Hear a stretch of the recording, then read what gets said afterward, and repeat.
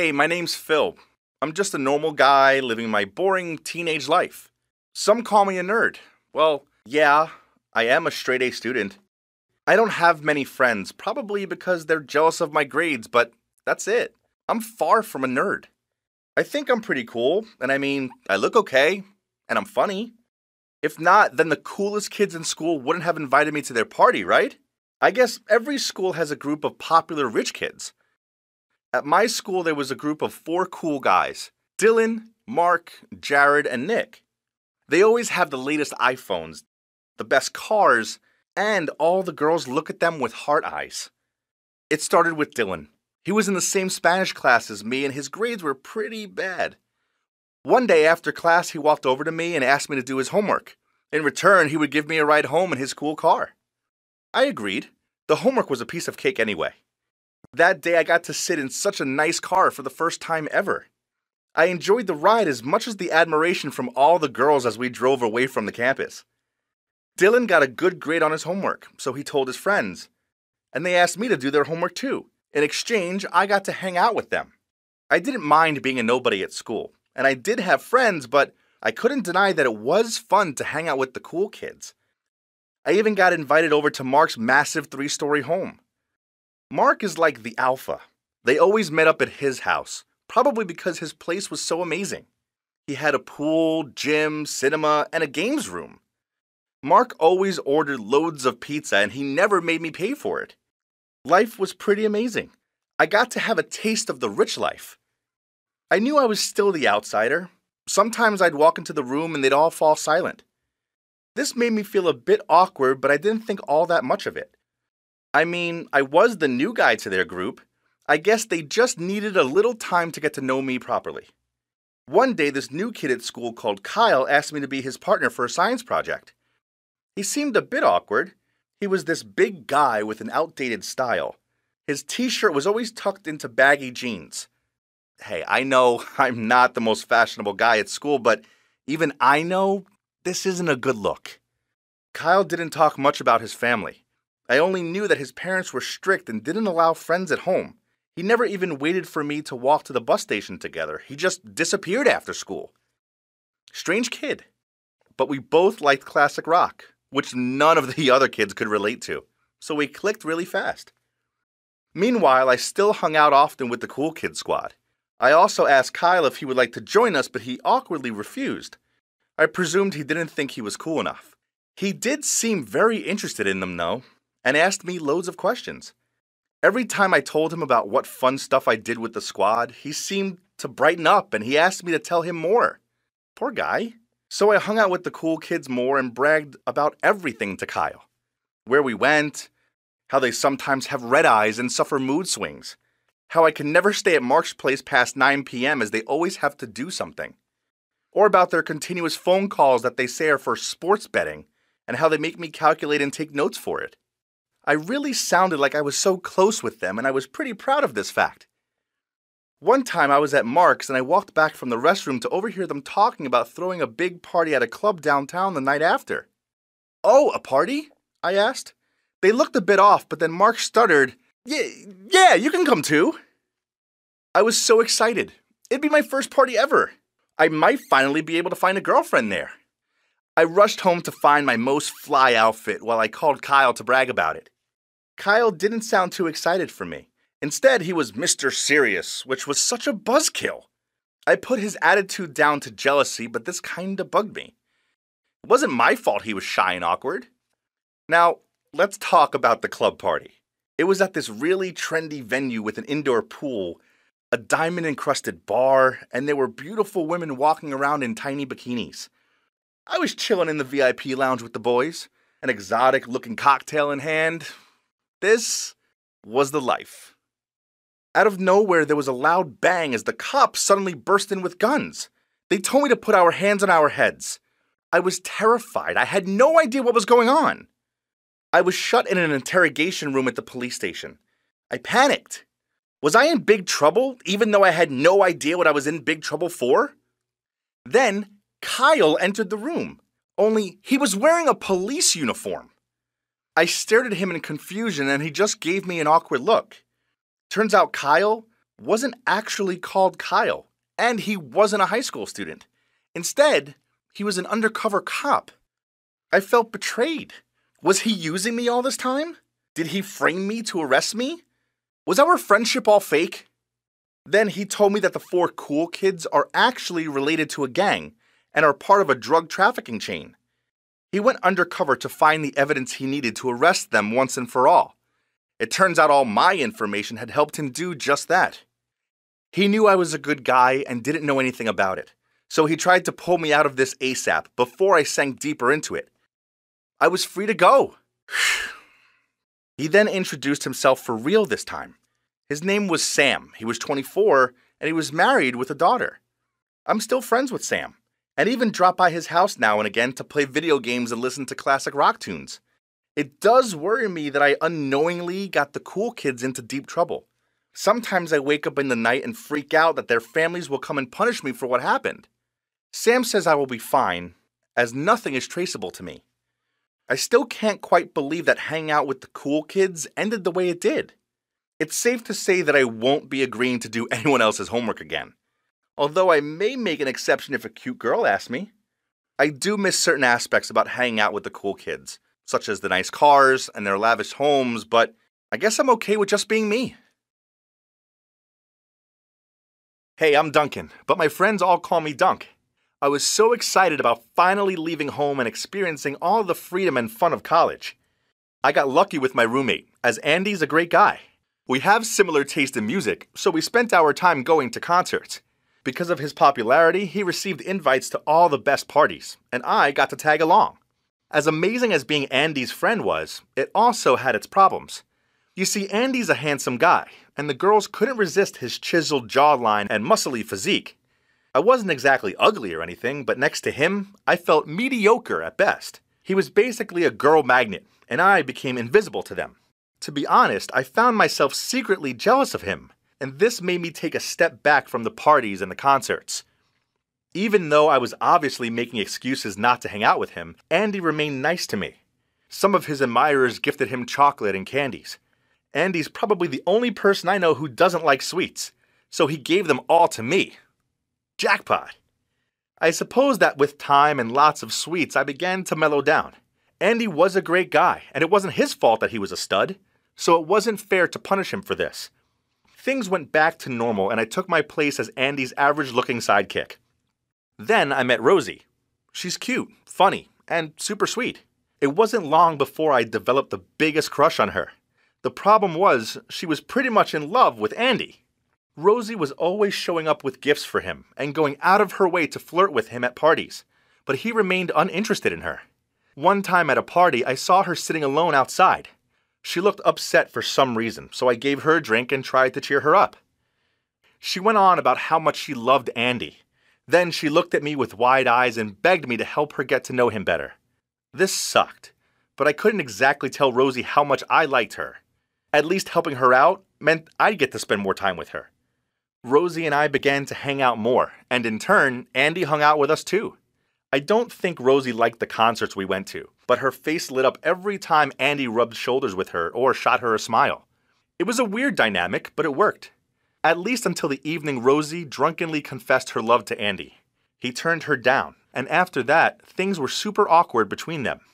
Not long after that, Andy started dating this girl called Belinda. This upset Rosie, but she tried not to show it. The 4 of us went out for a seriously awkward dinner together, so we can meet her properly. I couldn't stop staring at Rosie, as she was in this sexy lace dress, but she only looked at Andy, as if he's the only one in this room. Andy and Belinda went home after that, but Rosie dragged me to a bar and forced me to drink shots. Then she cried on my shoulder about how much she loved Andy and how Belinda was no good for him. It was weird, as a part of me was glad to be close with Rosie, but it was also hard comforting her, when all she did was go on about my best friend. Belinda always bought Andy loads of chocolate bars, and he'd always chuck them over at me. Once I asked him, "If you don't like them, then why don't you tell her?" He stuttered a little. "Nah, it's no big deal. Besides, I've got you to eat them for me." Belinda didn't come over all that much. In fact, Andy didn't seem to spend all that much time with her at all. This didn't go unnoticed by Rosie, who thought their relationship was kinda strange. Andy had saved Belinda's phone number as just her name, nothing cute. Also, when they walked around campus, they stayed kinda apart, at least until anyone they knew saw them. Then they immediately cozied up to each other. Rosie got it into her head that their relationship was fake, and that he was only doing it to make her jealous. I wasn't sure if I believed this or not, but I guess it kinda made sense. I expected Andy and Belinda to break up, only they didn't. By the end of college, they were still together, much to Rosie's annoyance. Meanwhile, Rosie dated a few guys, but it all ended in bad breakups, and it was always me who was there to console her. Once she got upset and drank too much, then blurted out how she must be an awfully ugly person. I laughed and told her that was crazy, as she had no idea just how beautiful she was. She moved in closer to me, and for a few seconds, I actually thought she was going to kiss me. But then she turned her head away and said, "Dunk, you're the sweetest guy. Maybe if we're both single after graduation, then we could date." I just forced a smile. I didn't take what she said seriously, as she was very drunk. She probably wouldn't even remember saying it. She passed out and I had to carry her home, where I had to explain to 3 separate groups of people that she was my friend and I wasn't trying to assault her. After that, I tried to keep my distance from her. My heart just couldn't take it anymore. At our farewell graduation party, Rosie came and said her goodbyes to me. Before she left, she kissed me on the cheek and said, "Looks like we're both single. Call me sometime." Then she winked at me. So it turns out she did remember what she said to me. And she meant it. On our last day in our place, Andy chucked me a chocolate bar. I jokingly told him, "You need to start to learn to eat it because from tomorrow, I won't be here to help you." He let out a thoughtful sigh, then sat down. "Actually, I do love sweets, but I gave them to you because you love them, and I love you, and I have done ever since we first met.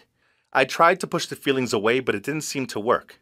I know you like Rosie. That's why I faked the relationship so that you'd have a chance with her.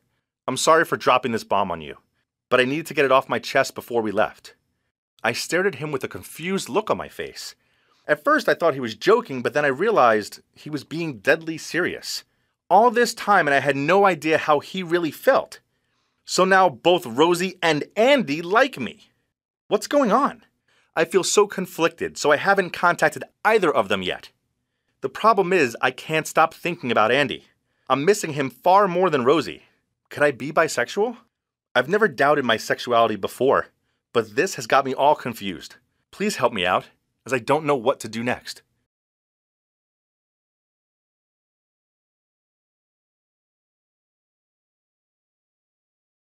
I'm Jerome. I'm a good Catholic boy. My parents brought me up to respect my religion, be kind toward others, take care of my appearance, be gentle in temperament, study hard, and take part in activities at school. Many girls at school like me. Their cute smiles in my direction, and "Haze" as they twizzle with their hair tells me that much. Some of these girls are pretty and all, but they're missing a special charm or something. I just don't like them in that way. My friends think I'm crazy, especially when the prettiest girl in school, Molly Summers, asked me out, and I said no. Well, I'm not crazy, it's just I've never met one girl who can captivate my heart until I met Jess. Actually, I have heard the name Jess before. She was a rebellious tomboy with short, scruffy hair. She was nearly always late to class and often said rude things to the teachers. Not only did she have a liking for breaking the rules, but she even led a gang of troublemaker boys in school.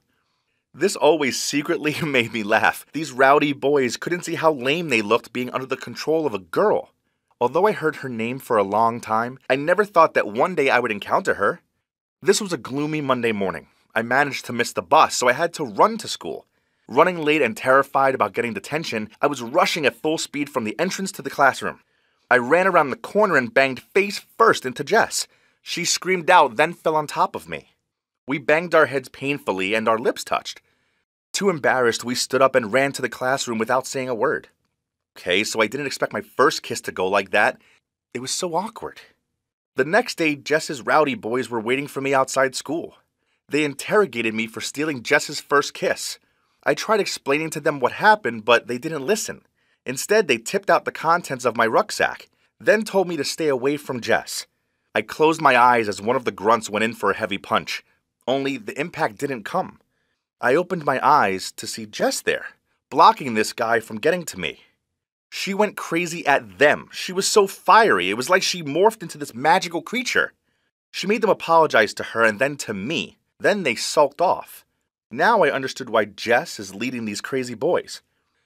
After that incident, I thought it would be best to avoid this girl as far as possible if I didn't want to get stuck in trouble. But then some things happened that changed my mind. Once I had just finished an extra night shift at the cafe I work in when I saw an old lady struggling with a pile of groceries in the opposite supermarket. I was about to cross the street to help her when I saw Jess there. She was so focused on her phone that she trampled on the old lady's tomato. This made me mad, and I was about to go and tell her so. Then I saw her take her backpack off and grab all the things on the ground. Was she seriously going to steal off an old lady? But no. Instead, she handed the backpack to the old lady and quickly carried all the remaining plastic bags for her. The old lady looked both shocked and thankful. I felt bad for thinking the worst of Jess. Another time I saw that she was feeding a wild cat. When she saw me, she quickly stood up and left. Those small, silent actions were far different from her appearance, and I fell in love with this girl. I couldn't stop thinking about her. She literally wouldn't budge from my head. I knew that I needed to come clean to her about my feelings, so I asked her out on a date. The first time, she panicked. She swore a sentence and left. But I dared to ask her again. And this time, she just coldly replied, "So let's try." I'm happy like crazy because I know that despite her cold and careless appearance, she's really warm and adorable inside.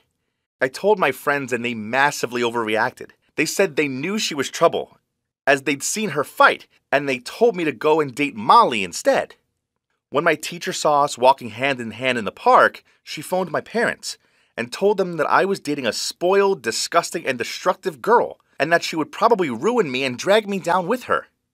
My parents were mad. They longed for me to find a nice Catholic girl, and they thought Jess would corrupt me. I explained that Jess was different, and they eventually agreed to give her a chance. My mother said the whole family would go for a picnic at the park on the weekend and asked me to invite Jess to join us. I was so happy I honestly believed that when my family saw how great she was, then all their reservations would vanish. Jess surprised me that morning when I arrived to pick her up. It was the first time I'd seen her wearing a dress and makeup. I walked alongside her happily, partly because my girlfriend was too pretty, partly because she was willing to go change herself for me, even though I didn't ask her to do it. Everything went smoothly. My parents' first impression of her seemed very good. That made both me and Jess feel much more comfortable. We were having fun chatting when a bird from nowhere came flying and pooed on Jess's lovely dress. She jumped up in panic immediately. She shook her dress like a rag and threw a bunch of dirty words right in front of my parents, who gave her unimpressed glares.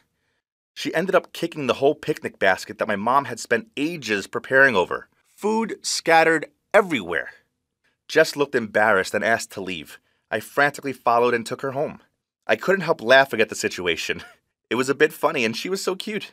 Then I arrived home and saw my parents' angry looks. They told me to end it with Jess, as she was angry, brash, and rude. I know Jess just panicked. She didn't mean to flip out. It was just an unintended incident. Everything was going fine until that dumb bird messed it all up. Now I don't know what to do. I love Jess and don't want to lose her. How can I persuade my parents to give her another chance?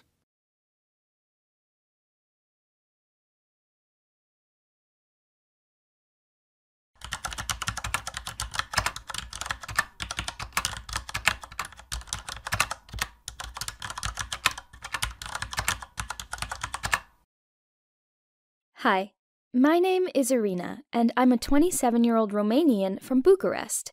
The story I'm going to share with you shows how crazy life can be. From a young age, I had a huge crush on my best friend Chris, who was 5 years older than me. Our parents grew up together, so that meant we naturally became close friends. I have so many childhood memories of time spent with Chris. My favorite one was from when I was about 6 years old. For some reason, I was really upset, so Chris took a flashlight and shined it on the wall, then did a shadow puppet story for me using his hands. It's seriously one of the most precious memories I have. Also, whenever any other boy came anywhere near me, Chris would jump in and tell them to go away. It was like I had my own personal bodyguard. I always looked up to him, but the older I got, the more jealous I became any time a girl would go near him. That's the moment when I realized I had a major crush on him. We hung out all the time, but I never plucked up the courage to tell him how I felt. When I was 13, my family threw a New Year's party at our house. Chris was there, and the whole night we kept exchanging glances. At some point, I got up to go to the store, and he jumped up and offered to keep me company.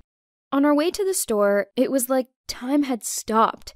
Talking to him felt like the most natural thing in the world, and I just knew in my heart that we belonged together. On our way back to the party, I got the biggest shock of my life. Out of the blue, Chris turned to me and kissed me. I couldn't believe it! Then he told me he'd always had a crush on me, but the 5-year age gap scared him too much, so he had never told me about it. As quickly as I'd got my hopes up, they disappeared. Clearly, that meant we couldn't be together. I was so disappointed. It was as if he'd read my mind because he kissed me again and told me not to worry, and he promised me that if our paths ever crossed again, he'd marry me. That was the last time I saw him. His parents got a divorce, and him and his mom moved away, so we lost contact. But life has to go on, right? Throughout the next years, I had other relationships, and after college, I met someone. We fell in love and got married. It all moved quite fast, and right after our wedding, we moved to Italy. But that's when things went downhill. Back when we were in Romania, we spent a lot of time with our friends and had different schedules, so I'd only see my husband in the evenings. But in Italy, we were together all the time. Suddenly, we had no friends, only each other. And the more time we spent together, the more we realized how little we actually had in common. My husband felt like a stranger to me. We almost never kissed. He came home just to sleep, and I realized we were more like roommates than husband and wife. We started fighting, and I moved into the other room. After a few weeks of this, I couldn't take it anymore. We both realized if we continued, we'd never be happy, and we cared about each other too much to live a life like that. We decided to start filing for a divorce. We were adults and came to the conclusion that we'd be better off as friends. That was the toughest time of my life. But luckily, God has sent down an angel to help me. One day, I was coming home from work when something crazy happened. I received a Facebook friend request and almost dropped my phone when I realized who it was from. It was Chris! I hadn't seen or heard from him in 13 years. What a surprise! Of course, I immediately called him, and when he picked up, I almost cried. It felt so good to hear his voice again. We ended up chatting for hours, and I told him everything that had happened. You won't believe it, but he said he'd wait for me. After all those years, I was still the love of his life. In the years we'd spent apart, Chris has also had other relationships, but he never got married because he never lost hope that we'd meet again. He told me I was the only one he'd ever want to marry. On my 26th birthday, my divorce was finalized, and Chris was there for me during this whole time. Afterwards, we moved back to our hometown together, and I've never been happier. Never in my wildest dreams did I imagine we'd meet again.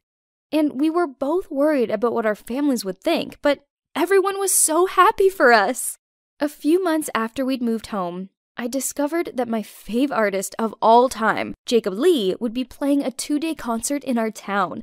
We went to watch him, and it was so much fun. His music was so symbolic of our love story. On the second day, we went to see him again, and it ended up being the best day of my life. The promise that Chris had made 13 years before suddenly became a reality. At some point during the performance, Chris was invited up on stage and started telling everyone our story. Then I got called up to join him on stage. I was so nervous, but deep in my heart, I knew what was about to happen. And sure enough, at my favorite artist in the whole world's concert, Chris got down on one knee and proposed to me in front of almost 600 people. Can you believe it? Of course, I immediately said yes, and now we're planning our dream wedding. And the best part of it all is that not only do I get to marry my childhood crush, but Jacob Lee is also invited to our wedding. It's like the best thing that ever happened to me. Jacob's song Chariot is going to be our wedding song, and the lyric Promise to love you all my life is pretty relevant to our love story. Don't you think?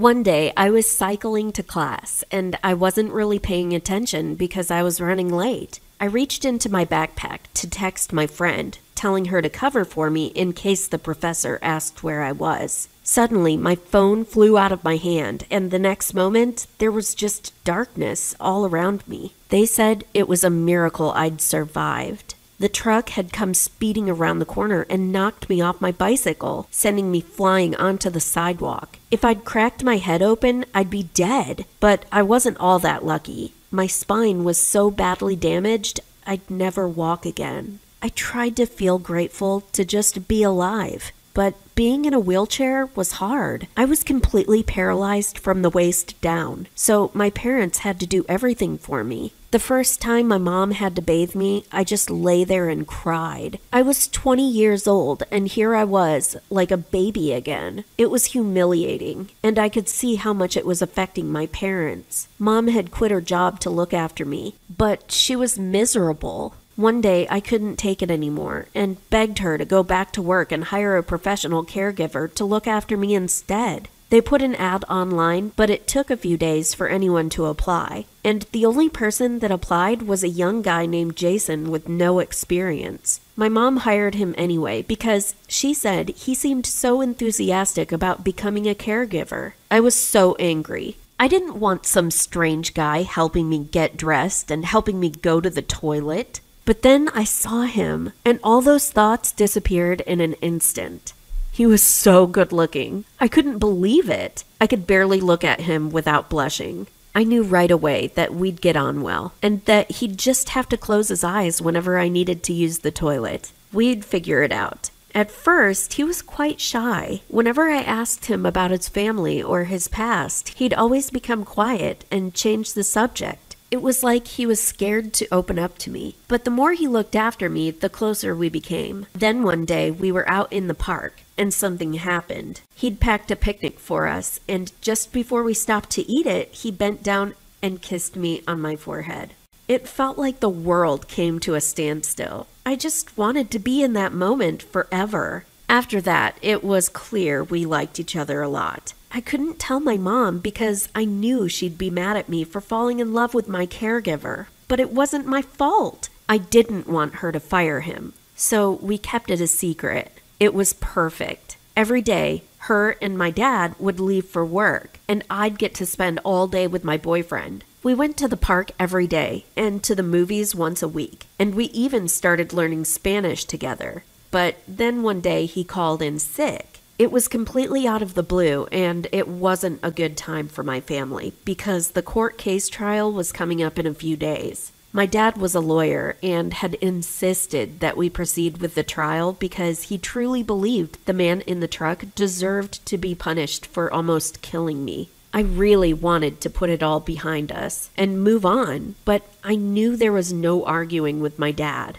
Jason was still sick the day of the trial, and I kept texting him, asking him to be there for me, but he said he couldn't get out of bed. I wanted to take him some soup or something, but he wouldn't even tell me his address. In the end, I had no choice but to go to court without him and hope it would all be over quickly. As soon as the truck driver appeared, I could feel how angry my parents were. He looked like the kind of guy who didn't care about what he had done to me. And as soon as he pleaded not guilty to the judge, my dad jumped up and started shouting. I was so embarrassed, and the judge called for a break before it was my turn to stand up and testify. I wheeled myself out of there in tears. All I wanted to do was see Jason, and little did I know that wish was about to come true. I went outside to get some air, and I was pushing myself so fast I almost bumped into someone. When I looked up, I realized it was Jason. I was so happy to see him, I almost cried.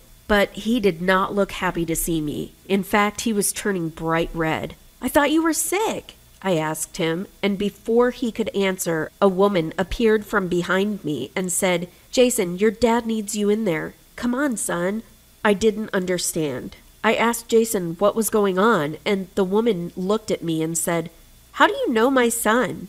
Then she walked back inside. Jason looked at me and said sorry, and then he told me why he was really there. His dad was the truck driver who'd almost killed me. When he'd found out, he told his dad to come clean and admit his fault, but his dad wouldn't. Jason had felt so guilty about it that he applied for a job as a caregiver. But he hadn't realized I was the girl his dad had run over until a few days ago. When the letter had come through for the trial, he'd seen my name and almost vomited in shock.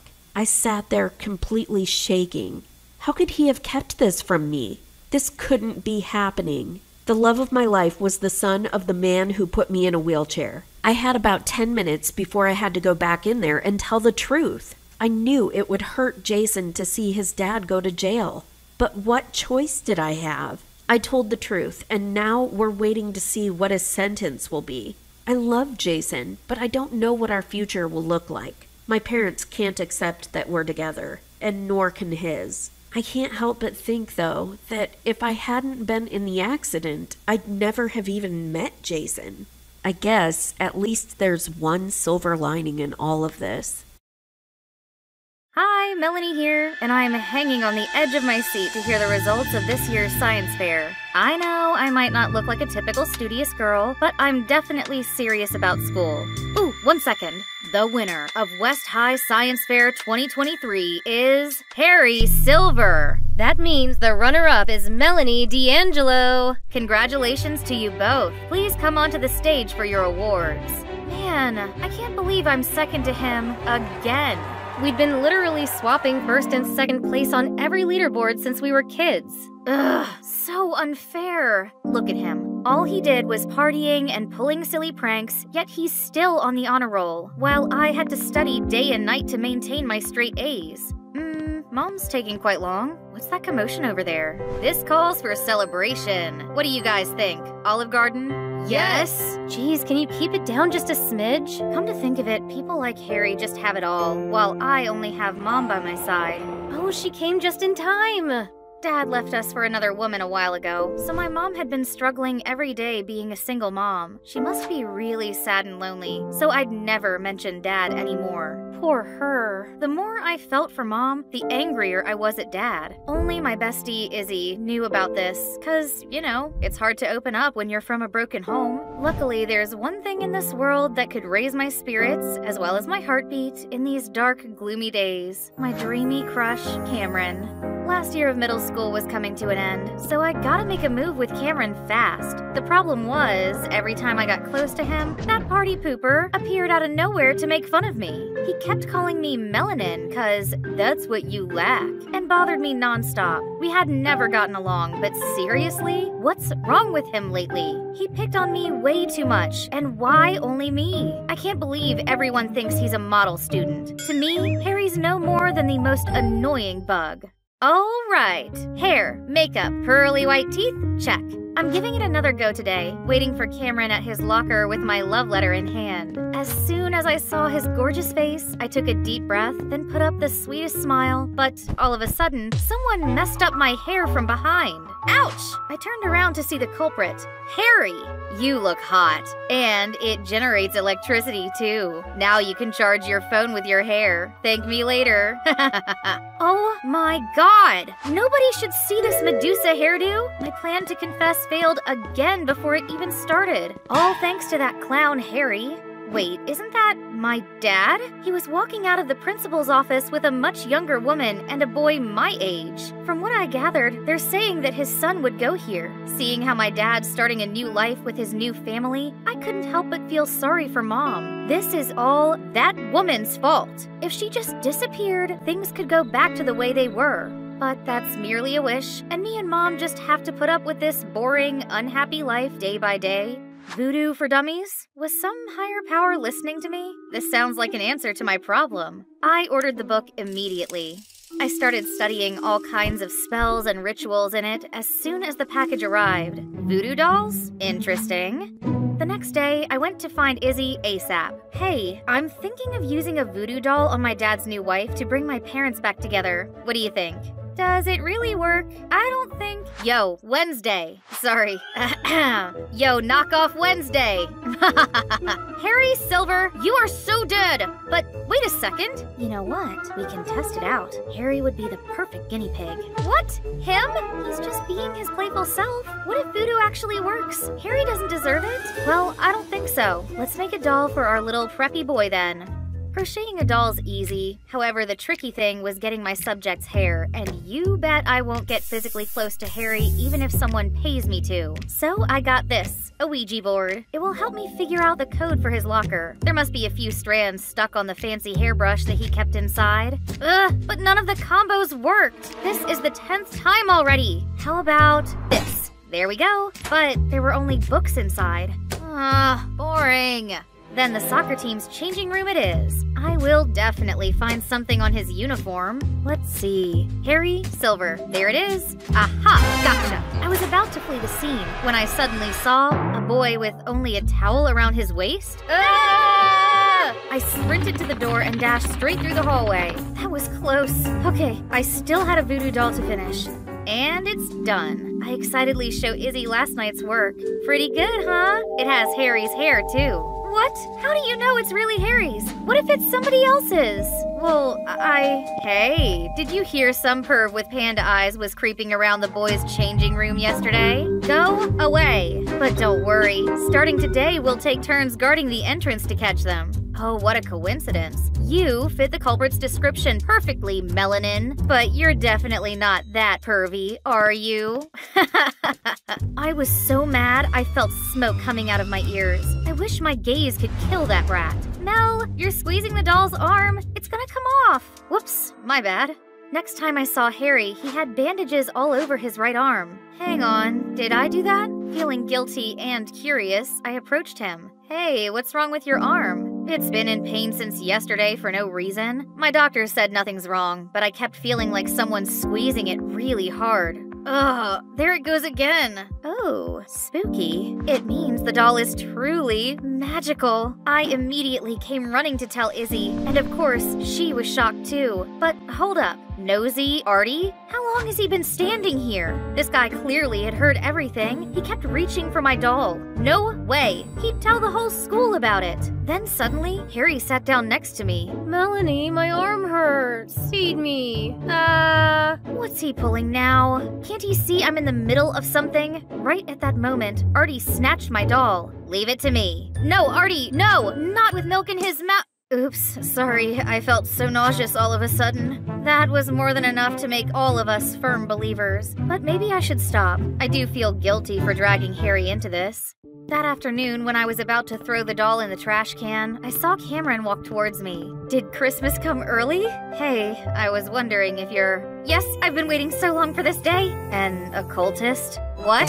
I mean, Artie was going off about a voodoo doll of yours, so I thought you might know a thing or two about love spells. But if that's not true, I'm sorry. What do you need a love spell for? Then he revealed he wanted to put a spell on his crush, Regina. So all this time, I had no chance with him at all? But hey, a love spell sounds like a brilliant idea. It could ensure my parents' reunion too. Sure thing, but I'll need your hair as well as Regina's. Also, some of your personal items for the spell to work. Obviously, I'll use his stuff, but in a love spell for me. And you know what I gave him? It's all junk with some of my poodle's fur. A few days later, I found a gift box in my locker from Cameron. My spell worked! I'm about to have a boyfriend and reunite my family. But before I could carry out that long-awaited plan, Artie came to me with a difficult request, making a voodoo doll of Brad, some transfer student who already established himself as a vicious tough guy. That sounds dangerous, and I already promised myself not to use voodoo anymore. Don't believe me? See for yourself.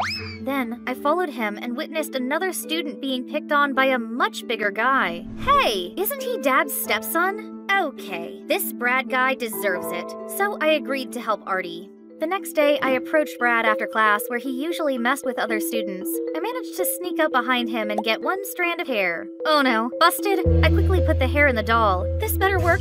Come on! Why isn't it working? And why now? Pesky little thing. Stop! I know those voices. Thank goodness. Touch her and you'll regret it. Yeah, we'll call the police. Brad just scoffed and left. Phew, what are you both doing here? And Harry, I thought your arm hurt. Then, Harry and Izzy finally told me that voodoo had never been effective. Izzy knew that Harry only picked on me because he liked me? That's why she tried to stop me from using voodoo on him. But she couldn't, so she then told Harry everything. To be honest, I found your attempts quite amusing, so I acted like they were successful to humor you and myself. I was gonna stop though, but when you were being sweet to me and asked about my arm, I decided to keep it up. Oh my god! My bestie had been friends with my mortal enemy all along. Behind my back?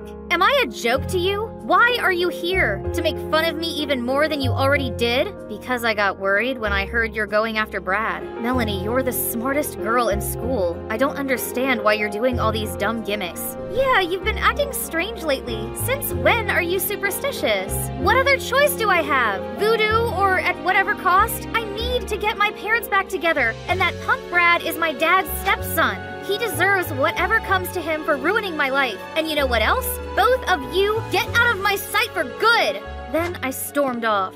After that day, I no longer talked to Izzy, and Harry's relentless pestering finally stopped. But honestly, it felt a bit empty without them, especially with the upcoming school field trip. Of course, I'm still coming. Who needs them anyway? This is the chance for Cameron and I to be closer now that we're talking on the regs. It's gonna be the best trip ever. I'd never been the outdoorsy type, but does camping involve this many physical tasks? Almost done. What on earth is that? Isn't he under my love spell already? I mean, he even gave me a present. I was still in shock when Cameron came over to help with the tent. Thank you. No need to. I can't thank you enough. That spell of yours worked wonders. What does he mean by that? Then, out of nowhere, Izzy tapped on my shoulder. I've tried to tell you. Those two have been flirting for a while now. I guess Cameron just needed your spell as a little spiritual push. That means none of these has ever worked? There's absolutely no hope of bringing my family back? Feeling devastated, I burst into tears and ran off. I was running without looking and bumped into Brad? Melanie, right? Just who I want to see. Or should I say, my dear stepsister. Your mama sent you here. Let go of me and piss off! I wonder how pathetic she had to be to have her husband walk out on her. If this was any other time, I would have fought back. But after all that just happened, I've lost all of my will to do anything now. Out of the blue, I saw someone charge at Brad and land a brutal blow on his face. I said I'd make you regret touching her. I had to stop Harry before he messed Brad's face up beyond recognition. It's time we got out of here. Why did you come help me after everything I said? I'm kinda used to your coldness. Besides, my love language is following you around and teasing you until you notice or get mad at me. Silly. I know. On a different note, I thought you knew that voodoo was useless. Yeah, so I thought of a love spell to get my parents back together. Then my family will be whole and happy again. But I know it now. There's no such thing as magic. Why not? Magic is alive and well inside you, and it is called forgiving. It cannot punish those who hurt you and your loved ones, but it can help you let go of your pains and sufferings. What are you trying to say? I mean, no magic can make your dad come back, but someday the pain he caused you won't ache anymore. Eventually, your mom and you will heal and lead a fulfilling life without him. I never took this goofy guy for the philosophical and mature type, but I guess he's right. I've been so caught up in my own bitterness that I didn't realize moving on was an option. When my mom picked me up, I decided to finally ask her about my dad. Unexpectedly, Mom told me that of course it was sad at first, but she's actually doing fine these days. Life's supposed to have its ups and downs. As long as we welcome them with open arms, everything will turn out all right in the end. After all, your father will have the life he wants, while we get on with our lives. Turned out, I was the only one chasing the past all this time, when what I actually needed was closure. Mom's words were more than enough to put this grieving period behind me. My last year as a middle schooler was quite eventful. Brad was no longer a problem since he got a taste of Harry's fist. Did I mention that we became a trio of best friends? For now, at least. Harry never stopped his shenanigans, but instead of getting annoyed like before, I found him quite adorable and endearing. Oh, just kiss already! Izzy!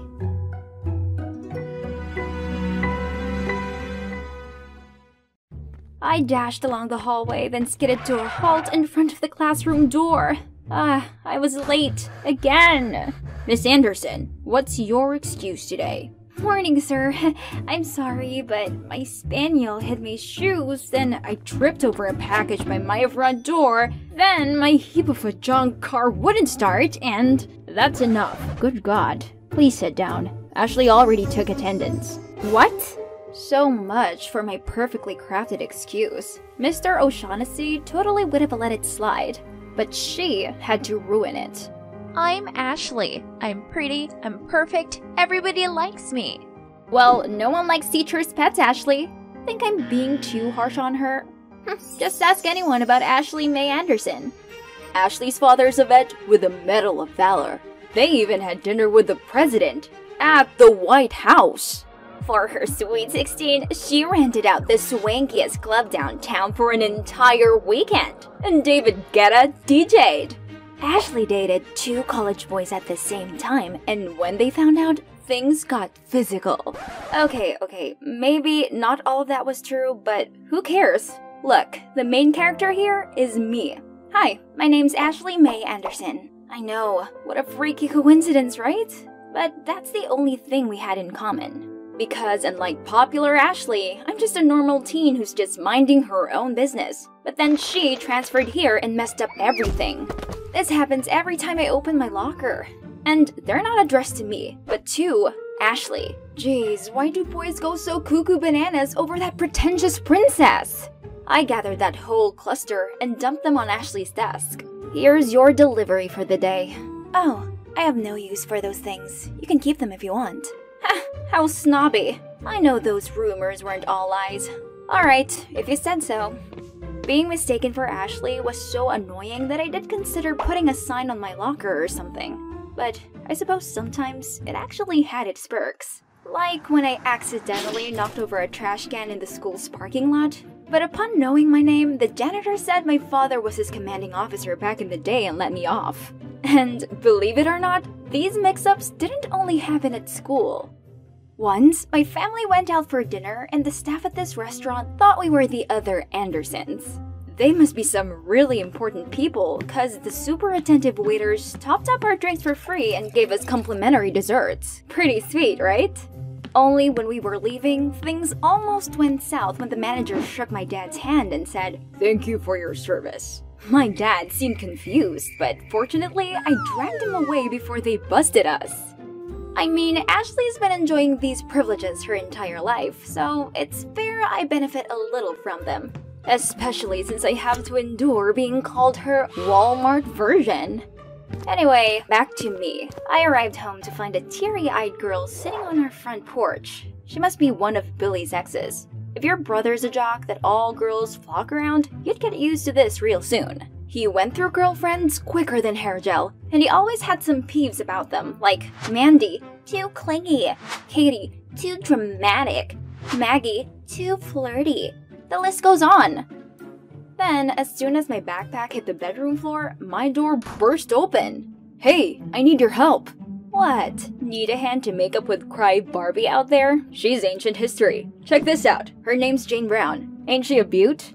I immediately recognized her. She's the waitress that he kept eyeing the other day. Now, he needed my help to ask her out and not seem creepy. So, I suggested taking her to his friend Alexander's party this weekend. How do you know about that? Isn't that cool people exclusive? As if I wanted to. I was added to their group chat by accident because they thought I was Ashley. Right. Hot Ashley. You should come too. I'll be with Jane, but Victor will be there. Wait, I'll see my crush at that stupid party? Sign me up then. Jocks, cheerleaders, stuck-up kids. This place was packed with people like Billy. My brother briefly introduced me to the host Alexander, while Madison followed him around looking all shy and gooey-eyed. Wasn't she bothered that all Alexander seemed to care about was if anyone had seen Ashley? I also got to officially meet Jane, but the person I was looking for was Victor. He's so much more than just a cute face in the crowd. He's the peanut butter to my jelly. But before I could talk to him, a bunch of dudes popped out of nowhere. This is Ashley? Oh man, I thought she was supposed to be pretty. No offense though. She's a 6 if you squint hard enough. I'm squinting now and you're barely even a 2 yourself. No offense though. What did you say? Don't worry, you could still go after pretty girls. They just need a crate of fear first. The crowd suddenly felt silent and stared at us. This party is so lame. Peace out, losers. Anywhere is better than that stuffy elitist hellhole, but it's a bummer I didn't get to talk to Victor. He's Billy's best bro and used to come hang out at our place pretty much every day, but not anymore. Guess he's been avoiding me ever since I told him I had feelings for him. I was going to settle things with him tonight, but those jerks ruined it. Do I need to print my own t-shirt saying, "I'm Ashley, you must be looking for Ashley"? The next day, while looking for Victor, I heard someone calling my name, but I turned around only to see Alexander calling for, Ashley. So annoying. I saw him make a move on her, but she said guys like him bored her, then proceeded to list all his flaws. Oof, harsh. From then on, I tried my best to avoid Ashley, and thought my life would be light and breezy. But nope. On the contrary, I found myself in a series of unfortunate events. One day, a stack of religious magazines randomly showed up on our doorstep. But the real kicker was, they were all addressed specifically to me! And there was absolutely no way to convince my family and neighbors that I wasn't a member of the Church of Scientology. 2 days later, all of my clean clothes had some weird stains and holes on them. I had to beg Billy to lend me some of his. That day, I went to school in an old jersey, looking like a midget. Then, this Monday, I became the center of attention by showing up with my face covered in pimple patches and band-aids. Well, that's because I woke up to countless cystic acne and didn't have enough patches. This resulted in me being called the mummy for 5 days straight. But the final straw was my car having 2 flat tires!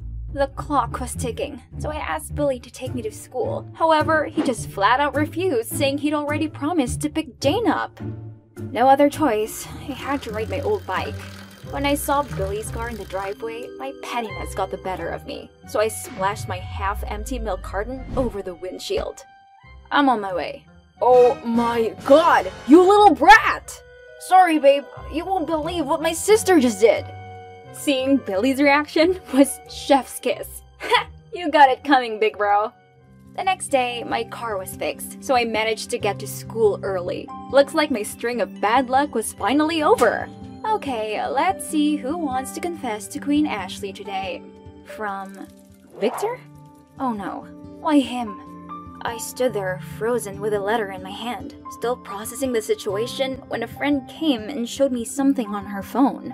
It's a video of me singing and dancing in my room! No one's supposed to see this, ever! It had been uploaded by some throwaway account, but who else could it be but Jesus Christ, Billy! I rushed home to see Billy and Jane cuddling in the living room. How's he still so calm after pulling that on me? I confronted him, and he didn't even bother denying it, and even said that's what I deserved for vandalizing his car. We screamed and shouted at each other, but before we ended up in a fistfight, he stopped and stumped off to his room.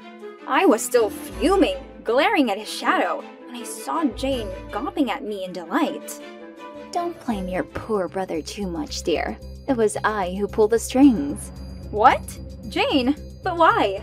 We'd barely even interacted. Then she went on about all of my mishaps lately were her doings. Yep, my so-called bad luck, it had been Jane all along. That's for stealing Alexander from my sister. He's her first love. Do you know how heartbroken Zoe has been? Wait, Zoe who? And why on earth would I choose to mingle with that playboy Alex? Kudos to this girl for thinking I could ever steal someone's boyfriend. Hello, I'm still struggling with my lifelong crush over here. I tried to tell her she made a mistake, but she wouldn't listen. Stop denying it. I know it's you. You're East High's Ashley with a vet dad. That checked all the boxes already. Hold up. There's another Ashley Mae Anderson in our school. She's Ashley with EY. I'm Ashley, EIGH. Her dad is a war veteran. My father is a veterinarian. Oh snap. Good lord. She devised this intricate plan, approached Billy just to make it work, and was successful for the most part. Well, apart from having the wrong person. Just amazing. Jane apologized and promised to take down the video. However, she wanted me to help her take revenge on Ashley in return. I didn't want to get involved, but I also never wanted to be on her bad side again, so I reluctantly agreed. But if you think about it, Jane's story didn't quite add up. Ashley seemed to have a holier-than-thou attitude and had dozens of admirers waiting in line. Why would she get in between them? Not to mention, Alexander's a notorious player who Ashley already ruthlessly rejected. I believe there's more to this. As expected, thanks to that video, my school life was now even more awkward than usual. But it didn't matter, as I was too preoccupied with Operation Ashley. Today's mission, approach her after cheerleading practice. I stood in the corner behind the bleacher, waiting for my chance. But before I showed myself, I saw Madison march over, say something to Ashley, then storm off. After that, Ashley started sobbing? I didn't know what happened, but I felt bad for her. So I tried comforting her, but she kept brushing me off.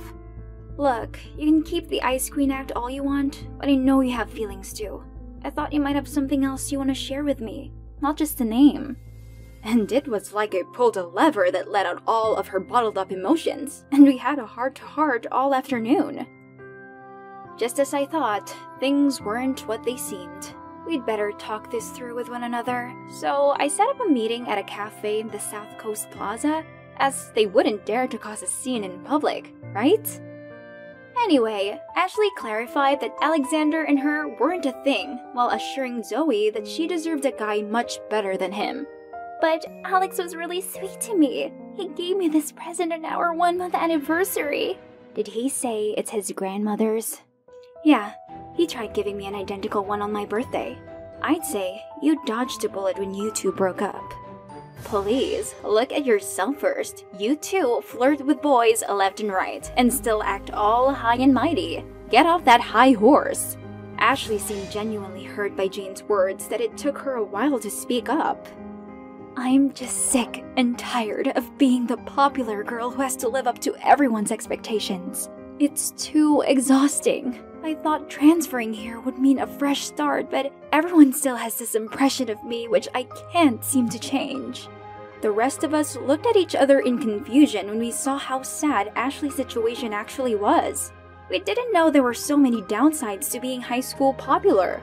Ashley, you know you can just be yourself, right? The world will have to accept you for who you truly are. If people don't like you, then so be it. Yeah, if they don't, that's their problem, not yours. You can't fit into a mold to please everyone, 'cause there's no such thing. I don't want to agree with her, but she has a point. Let the whole world know the real Ashley. And you too, Zoe. Someday, you'll find a good guy who loves you for yourself. Alright girls, that's settled. Now, I have to deal with my own mess. Billy found out the truth and now he's been ghosting me. But I swear to God, I'm in love with this guy. Gotta go. Bye! I couldn't believe I was rooting for my saboteur and her accomplice to be together. But here I was. Go get him, Tiger! The next Monday, Ashley walked to class and had lunch with me instead of Madison and her clique. And of course, this didn't go unnoticed. You left us for her? What is she? You're not hot, sister?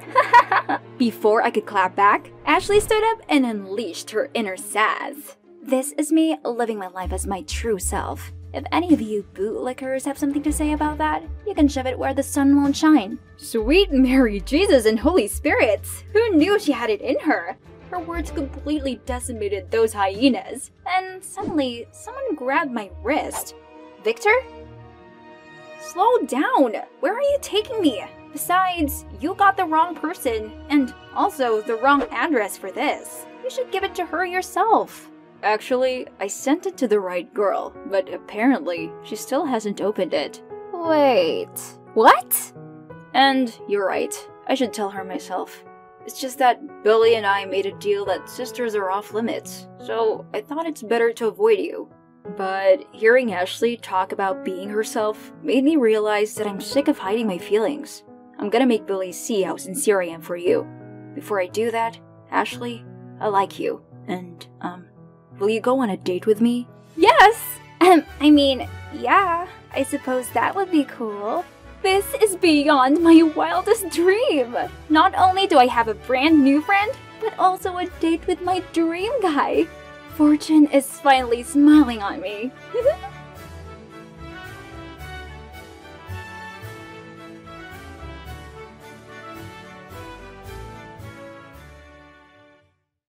The bell had already rung, but here I was, still stuck in chemistry class. Mr. Evans won't stop droning on about the big test coming up. Abigail, you do know what a bond is, right? That's easy. My dad goes on about them all the time.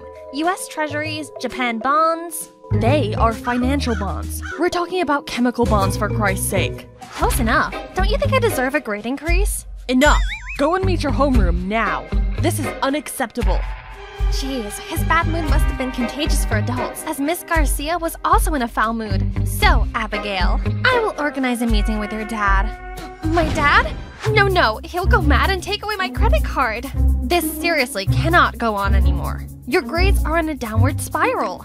I promise, I'll actually study this time. Please, let me prove it by acing my next test. Your next test. Let's see. That appears to be your chemistry final in 2 weeks' time. That's perfect! I need time to process all the knowledge I've been learning anyway. And, phew, crisis averted. Now, where's Norma? I need some retail therapy with my bestie. So I have 2 weeks to work this out. I mean, you can probably cram in quite a bit within that time. No, Norma! I have to figure out what I need to buy before my dad locks the card. Right then, a nearby waiter suddenly tripped and spilled orange juice onto Norma and her newly brought Chanel bag. Oh no! But to my surprise, she just smiled and dismissed the waiter. What was that, Norma? What's got into you? Love, I guess? It's still early days, but I'm in love, Abby. Isn't the world so dreamy and beautiful? You are kinda happy? Hold up. Mrs. Garcia is single. If I found someone special, then she'd be too distracted to call in my dad for the meeting. Yeah, I guess. Or, you could actually study. Don't be ridiculous. Mr. Evans is single too. 2 birds, 1 stone. So the next morning, I joined Mr. Evans' chemistry club to spy on him. Wanna hear a joke? What do you think 0 says to 8? Nice spell! Hey girl, can I be the photon to your electron and take you to an excited state? Please, somebody save me already! Yo, Callum, you're late to the party. We're having a blast over here. Are you coming home with me or Mrs. Garcia today? Miss Garcia? Hi, Hank. My mom's staying late at school today, so... This Callum guy is Miss Garcia's son? I sure came to the right place. Mr. Evans then gave some boring lecture about states of matter. After drawing a whole maze of weird symbols and stuff on the board, he asked if anyone had any questions. Here comes my chance. Oh, good. Curiosity is the gateway to knowledge. Go ahead, Abigail. I was wondering if you like tea or coffee? Oh, and also, are you more of a dog or cat person? Can you please pay attention to the lesson? Callum, as a top student, I think you can help her. Of course he will, Mr. Evans. Poor guy, he's totally oblivious that he's been chosen for my master plan. Who made him Miss Garcia's son in the first place? So, Callum, right? You know, your mom's actually my homeroom teacher. Yeah, I got that figured out long ago. Wait, what? You already knew about me? How can I not? The lowest scoring student in every class. You're my mom's favorite dinner topic. That's why I'm here, studying to change your mom's dinner topic. Could you help me with that? Nope. I don't know what you're up to, but keep me out of it. No way I was letting this plan fail. So I decided to follow Callum to the library after school to learn more about Miss Garcia. Oops, what a coincidence. Didn't expect you to be here. Thought you'd be studying with your mom 24/7. We're just normal people who do other things apart from studying. You know, reading, watching movies, talking. I guess you and your mom only read specialized books. Quite the opposite, actually. We both enjoy Victor Hugo. What about you? Since when were you suddenly interested in chemistry? Me? Why not? I've always had the biggest passion for chemistry. The way all the substances interact with each other is mind-blowing. Chemical bonds, you know? If you're that interested, then yeah, I'll make you a master of chemistry. But first, you may want to try reading your book the correct way. Did he just say he'd help me with chemistry? Why does my gut instinct tell me trouble is on the way? I came home with Callum's precious piece of information about his mom and forged the cheesiest love letter, well, on behalf of Mr. Evans, of course, and made sure to hand-deliver it. Who knew someone as strict as Miss Garcia had a soft spot for Victor Hugo romance novels? From my hiding spot, I saw Callum open the door and get the letter. Okay, first bird down. The next morning, I was excited to peek into the teacher's room to check on Miss Garcia. But why is the principal here? And in his hand is the love letter. Ye who suffer because ye love, love yet more. To die of love is to live in it. From David. David Evans? Sorry, Mr. Broyes. That's actually my, literature assignment. Wrong address. How in the caramel fudge did this letter end up here? Callum obviously got the letter. I decided to sneak the letter directly into Miss Garcia's bag afterward. Better safe than sorry. In the following days, I needed to send Mr. Evans the other love letter too. Only, Callum was a little too determined to turn me into a chemistry master. He made sure I got the notes imprinted in my brain, questioned me on the topics like an FBI agent interrogating a hard case, and even had his eyes fixed on me every time I carried out the experiments. I got no time left for my plan. You know what I've come to find out? You're actually not that bad at studying. Just need some more attention. As if I care. When will he leave me alone so I can take the other bird down? Right then, Mr. Evans suddenly called Callum to the discussion room next door. Gotta go. You can finish the oxidation. Remember to measure carefully and not take your eyes off of it for a second. Don't sweat it. I've got this.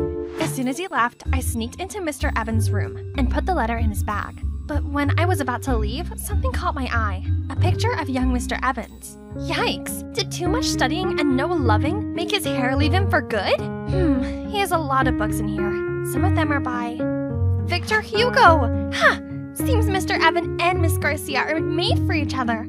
Oh, sugar, the experiment! I ran back to the lab and poured all the substances in, but it was weird. What did I tell you? All the time spent on this experiment, just to see it burn. Oh wait, what is this purplish substance? Mauve! We've accidentally created mauve instead! You're so brilliant, Abby! Didn't really know what was going on, but are those my cheeks I can feel blushing? What's gotten into me? Didn't know you two are progressing that fast. Maybe keep it down a notch in public. Seeing Hank made us both turn cherry red and jolt apart. It was just a joke, but somehow my heart was flipping. After the incident, Callum didn't seem so annoyed with me anymore. Instead, he was kinda caring. He would patiently explain things I didn't understand and clean up after our experiments. Talk about having great chemistry together. Literally. The 2-week mark soon arrived, but strangely all the questions were not hard at all.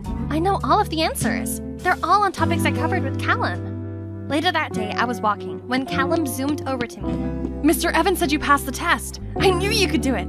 Abby, if you'd like, do you want to go out for a movie? Abby, shocking news! I just saw Mr. Evans and Miss Garcia holding hands in the school garden.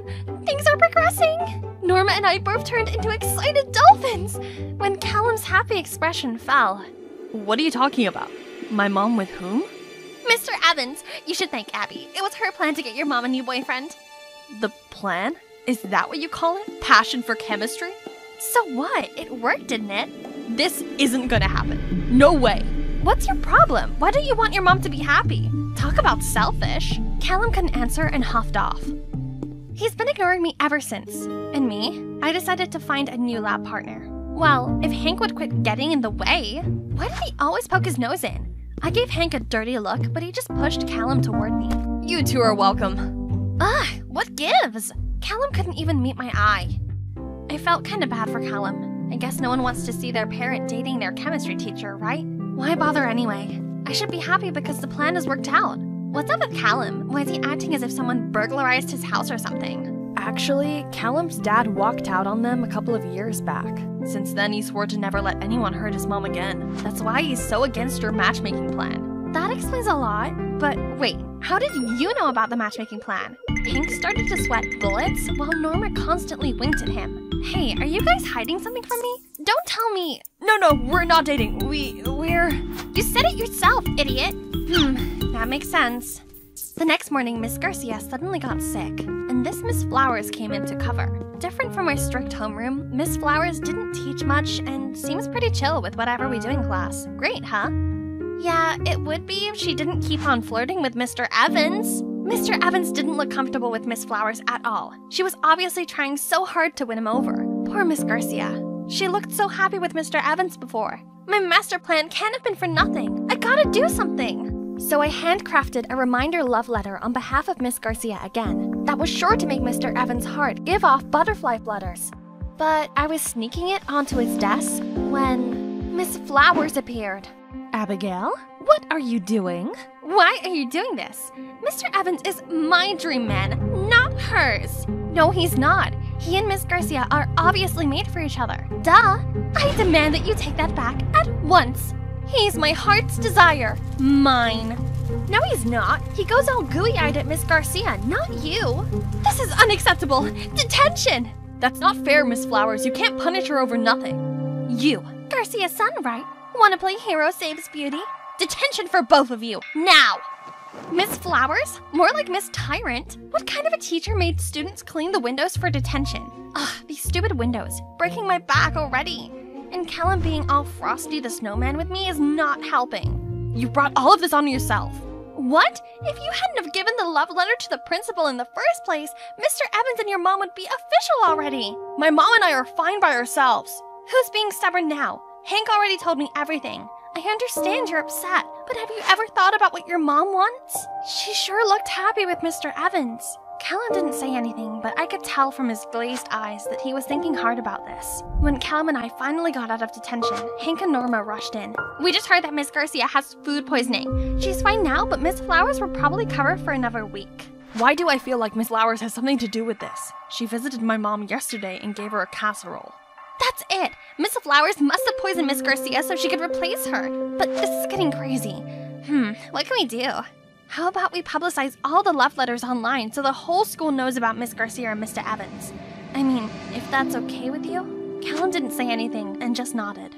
We immediately rushed to the IT room, but the computer's locked. Let me handle it. I know the password. With Callum's help, we posted on the school forum. And guess what? Everyone's smitten with Miss Garcia and Mr. Evans' love story. Cute, huh? We then left to visit Miss Garcia, but Miss Flowers appeared in front of us. What do you all think you're doing? Making a fuss on the school forum? I bravely stepped up to face her. You've seen it. Mr. Evans and Miss Garcia belong together. You should just give up on him already. Is that so? You know what? Mr. Evans actually wanted me to meet him for a private talk tonight. And as for your homeroom teacher, guess what? That position will be mine, full-time. I'm afraid you've got it all mixed up, Miss Flowers. It's Mr. Evans, followed by Miss Garcia. We asked you to come to talk about Miss Garcia's food poisoning. That's right. Earlier today you visited me, asking me if I was ready to come back to class tomorrow. You were very kind and even brought me homemade food. Little did I know that this was a deliberate attempt for you to make me sick. Luckily, Mr. Evans dropped by just in time to get me to the ER. And now you're talking about taking my place? No way! But the students clearly love me more anyway. They hate you because you always make them study. Just then, everyone started booing her. Miss Garcia is strict, but at least she's serious with teaching and always makes sure we study. You don't teach us anything. That's right! And we all know about Miss Garcia and Mr. Evans already. You're just being a third wheel. No! This can't be true! David, tell these kids that our love is as bright as the sun, and that we're soulmates. I know you love me. Tell them! David, tell them you love me! Tell them! Unfortunately, my heart has always belonged to Miss Garcia. I was nervous about sharing my feelings with her, but fate brought us together, and now I couldn't be happier. Miss Flower's whole expression wilted. Ha! She burst into hysterical tears and ran off. Mom, are you okay? I'm sorry I wasn't there. I'm fine, Callum. Please don't worry. Thanks for looking out for my mom. Please, can you take her home for me? Mr. Evans nodded, then took Miss Garcia away. When there were only 4 of us, actually 2 of us left, Callum turned to me. You were right. It was so silly of me trying to stop people from falling in love. Because when you fall for someone, you can't help it. What do you mean? I mean, I think I've fallen for you.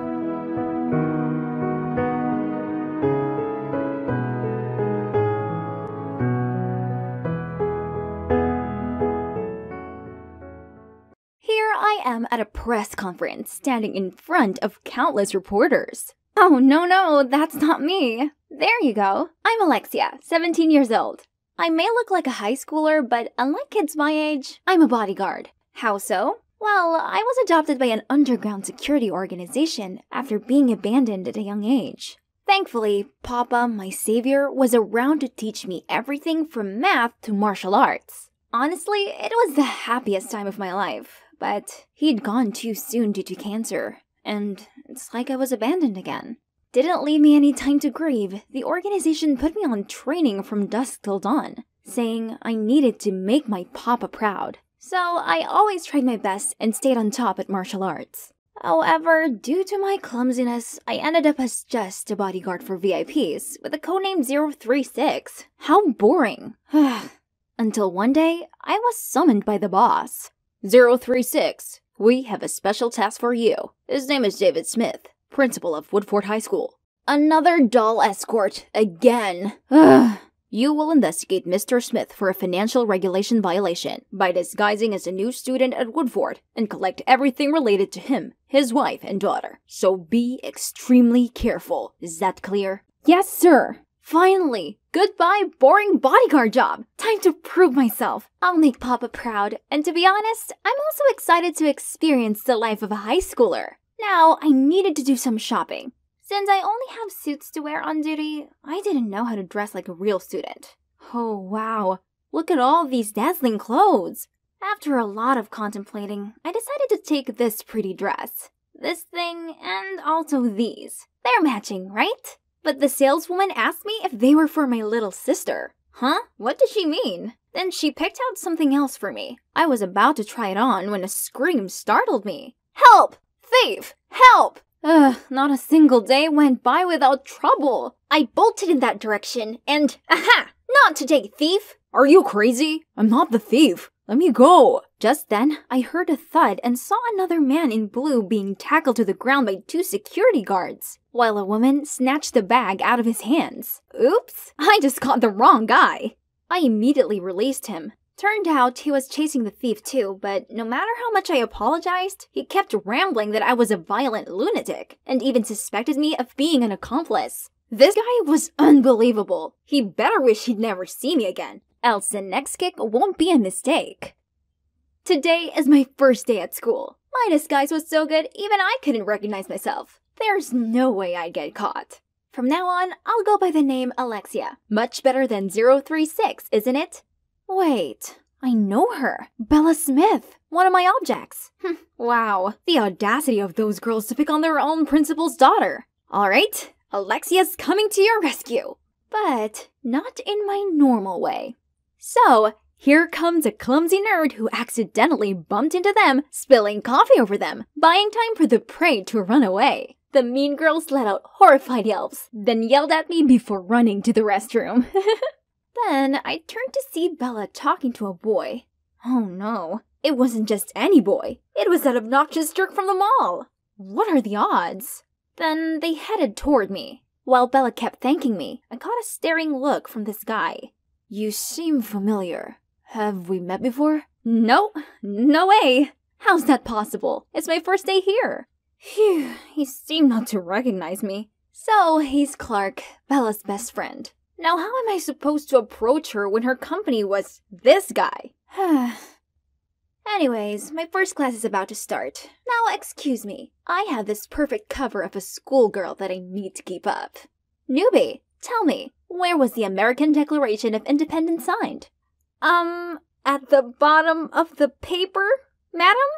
The whole class burst into laughter. How embarrassing! But how was I supposed to know? Papa didn't teach me this. Then suddenly, I heard this alarming sound. Don't panic, I'll handle this. Follow me to the hallway. But no one did. Instead, they laughed even louder. I was still dumbfounded when a nice girl told me it's just an end-of-class bell. Oh, that's what it was. Finally, a break from all those exhausting lessons. Now let's check if the food is safe. Okay, pass. I was about to eat the carrot. Then the mean girls from earlier appeared. Yes, eat it. That'll help your poor eyesight. And this is for staining my dress. Then they strutted off. Ugh. In other places, those folks would have known the taste of my fist. Hey, Alexia. Alexia. So noisy. This place is like a beehive. Alexia! Oh wait, that's my new name. I turned around to see Bella. She wanted to join me for lunch. Here comes the chance. But nope, the tag-along Clark is also here. Jeez. I asked Bella why those mean girls teased her, the principal's daughter, but she just shook her head unknowingly. But I think I've kind of figured out the reason after talking with her. I noticed that she was a bit slower than her peers, as when I cracked a joke, it took her a while to understand and laugh along. So, prying out information from her should be easy. If only... You've just moved here. How do you know she's the principal's daughter? I heard from others. This party pooper. Jeez. The first week didn't go too well, as I was still getting used to being called Alexia and not inspecting my own locker. Also, this load of homework? In general, I enjoy learning stuff at school, but the mission hasn't progressed one bit. I had to pick up the pace, so using the voice changer, I tricked Mr. Smith to leave his office, then sneaked in there. But suddenly, Bella came in. Panicking, I blurted out I was cleaning the desk for the principal. She seemed convinced and even joined me. Another time, I saw the principal talking to someone in the hallway, and was about to take pictures with my spy camera pen when Clark appeared and bombarded me with stupid questions. Jesus Christ, if things carried on like this, when on earth would I finish my mission? One day, I spotted Bella in trouble with the mean girls again. Ugh, do these brats ever learn? This is too much. I need to settle this once and for all. So I ran over and quickly pulled Bella away, telling her to run. Then, I threw my famous flying kicks, along with some front sweeps, and got all the meanies knocked on the ground in a blink. Justice served. I dusted my hands together in triumph, but has Clark just witnessed everything? This guy was way too suspicious. He probably would ruin my secret mission someday. I need to look into this guy.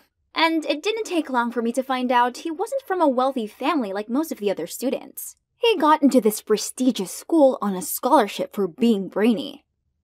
Now here I was in Clark's family's bakery. Oh, this girl has his eyes and hair color.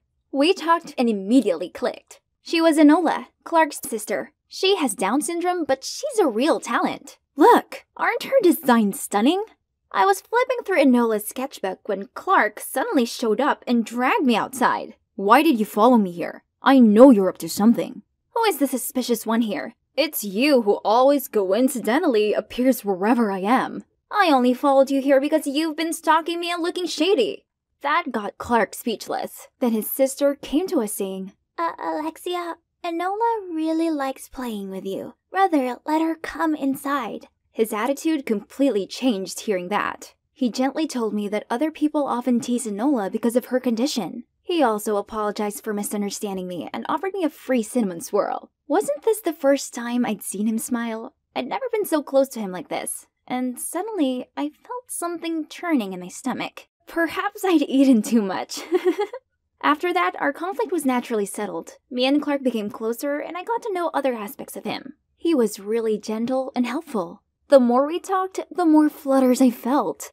Oh no, what's wrong with me? Worse still, I even started to feel uncomfortable when Bella was close to Clark.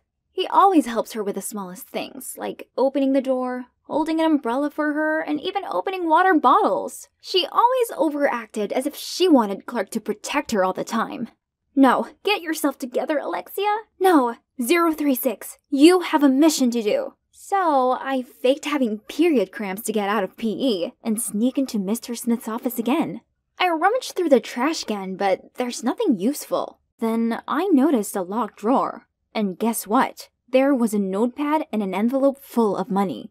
Then by shading the paper with a pencil, the letters gradually appeared. It's an address and a time. So the principal's going to make a transaction there? Got it. Then on the way out, I clumsily knocked over a pile of documents on his desk.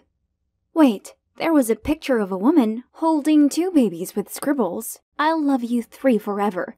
But Bella told me she was an only child. Then who's this?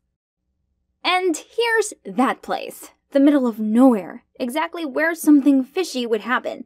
4:29. It's almost time. Someone's coming. Wait, it's the woman in that picture. She's older, but it's definitely her. And then Principal Smith appeared. They seemed really close. They'd been talking and he handed her an envelope. That envelope. So she was his. What now? Haven't given up on stalking others. Okay, listen carefully. I think Principal Smith is involved in a financial violation case. But not just that. I just caught him 2-timing. See? No way. That's my...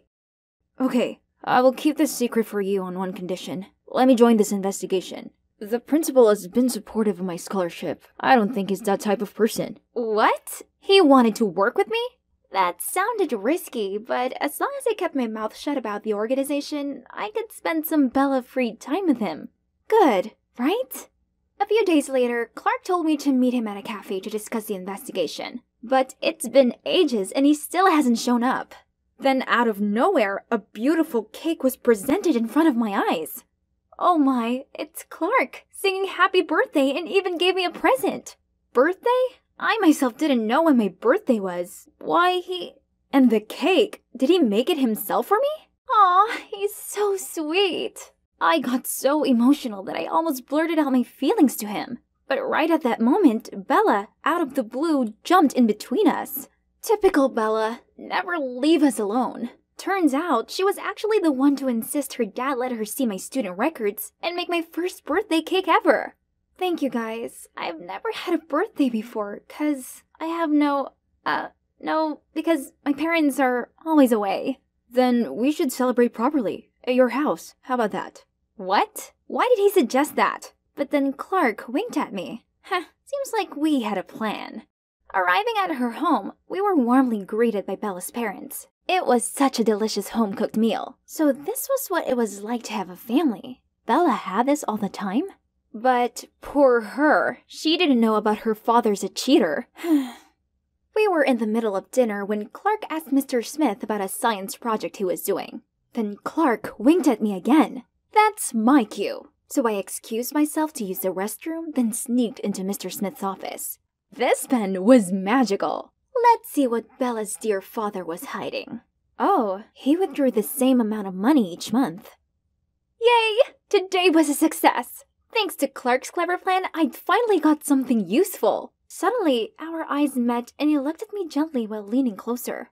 I was ready for a kiss when my boss called me. I did not assign this mission for you to play house with that criminal. You have 3 days, or else I'll have someone more capable taking care of this.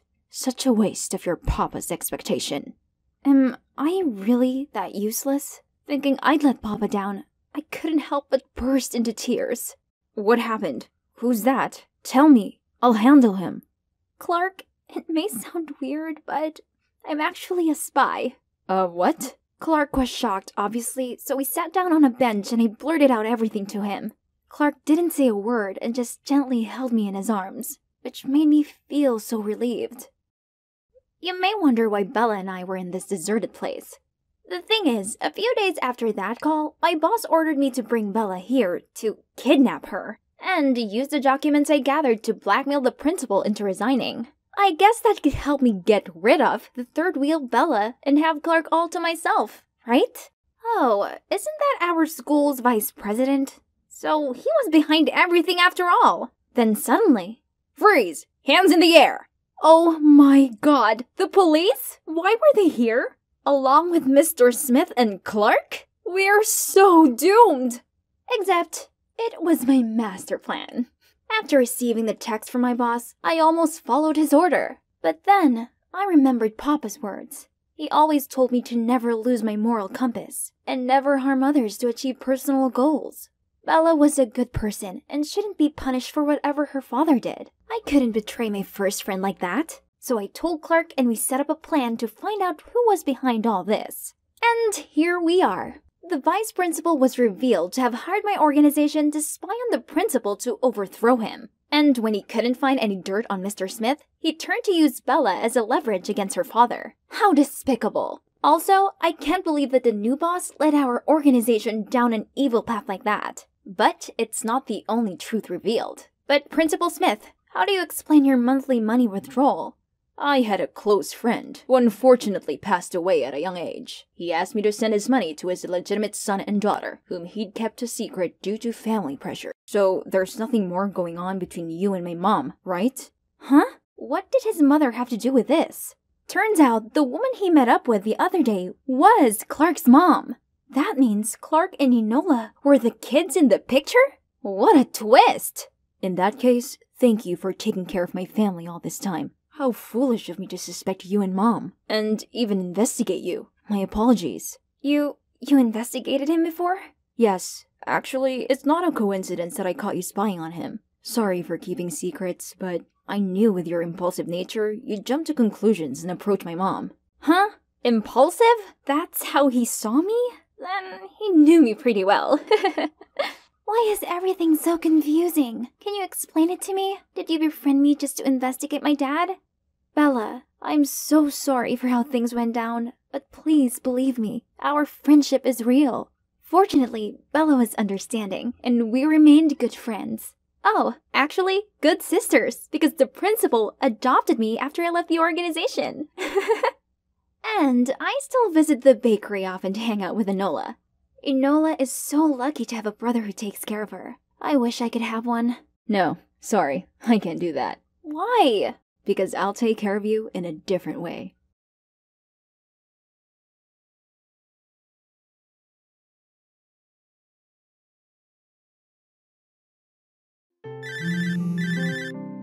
Ugh, who's calling at this hour? Orla, your sister is having a wedding this weekend. Make arrangements to attend. My sister Rowan is having a what now? She had never had a date, and she's only 19. Are you still listening, Orla? Surely you have a boyfriend by now, so bring him along. Boyfriend? Yeah, right. As if I haven't been absolutely caught up with school lately. No matter what I did, in Mom's eyes, I was always the idle one who partied around with boys, while Rowan was obedient and hardworking. Ugh! You see, my parents divorced ages ago, so I live with my father in Atlanta, and my mom and sister Rowan live in the suburbs of Denver with my grandma. It's been a long time since I've met her, so I wouldn't mind paying a visit on this occasion. Only, where am I meant to find a guy at this short notice? My dear hometown, it's been a hot minute.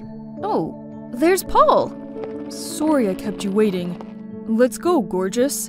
Let me introduce my boyfriend, a local college boy that I found on the internet. Even though we're on business terms, look at him. Handsome, gallant, and polite. I hit the jackpot. As we pulled up at the house, I saw my grandma waiting outside with a casual-looking guy.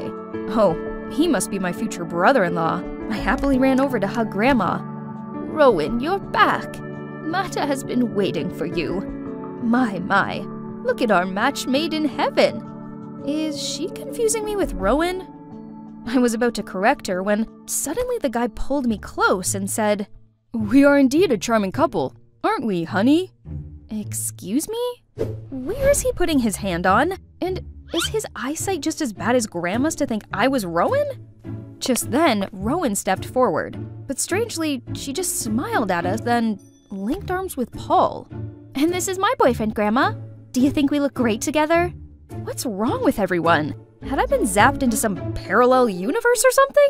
Suddenly, Rowan dragged me across the garden. Then she told me how Grandma had been diagnosed with Alzheimer's, which had progressed so quickly recently, meaning sometimes she forgets. Other times she remembers, muddling everyone and everything. Not wanting to upset or confuse her, my mom and sister decided to act according to Grandma's memories, including this wedding. And of course, that Mata guy is not my sister's real fiancé, just a close classmate. But now she's confusing the two of us. So the lead role in this wedding play is yours now. Grandma's memory was deteriorating. Yeah, that sucks. But was a fake wedding necessary? Also, the thought of pairing up with that rude Maida guy sickened me. No way! Listen to your sister, kid. Everyone is doing it for Grandma. Did he just call me kid? Okay, that's it. This guy needs to know his place. But before I could jump at him, both my parents appeared and started lecturing me. Ugh, whatever. I stood my ground. Faking a marriage is ridiculous. Happy now? Dad's little girl is acting spoiled again. Please, I raised her just fine. And you, if you'd taken care of your mother better, she wouldn't have been this way. Not again. They only see each other once every couple of years, but the bickering always followed almost instantly. What's going on? You two have never been at odds. What's wrong? At the sight of Grandma, Mom and Dad suddenly took a 180. A moment ago, they were screaming each other's heads off, but now they're being all smiley, lovey-dovey. How ridiculous. But did Grandma really not remember that my parents were divorced? Her condition seemed to be as bad as they said. This meant I had no choice but to go along with their plan to make her happy. However, I was no professional actor. Constantly improvising according to Grandma's memories was not easy, especially when I was stuck with the annoying Maida for a scene partner. My mind was too full of thoughts to sleep properly, so I got up extra early and went for a stroll in the garden.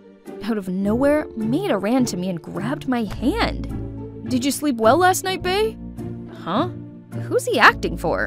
In this empty garden? Or is this just an excuse to touch me? I forced my hand away from his, but then he had the audacity to whisper in my ear. Shush, Grandma's watching us from upstairs. Ugh, what a creep. Meanwhile, Rowan said she wanted to please Grandma, but actually, she wasn't even a little bit cooperative. At lunch, while I had to squeeze out a smile as Maida spoon-fed me soup, Rowan was being distant toward Paul, her boyfriend. Paul, my sister, also likes being fed. Right, that's her favorite dish. Paul got the point right away, so he scooped up some soup and gave it to Rowan as Grandma watched expectantly.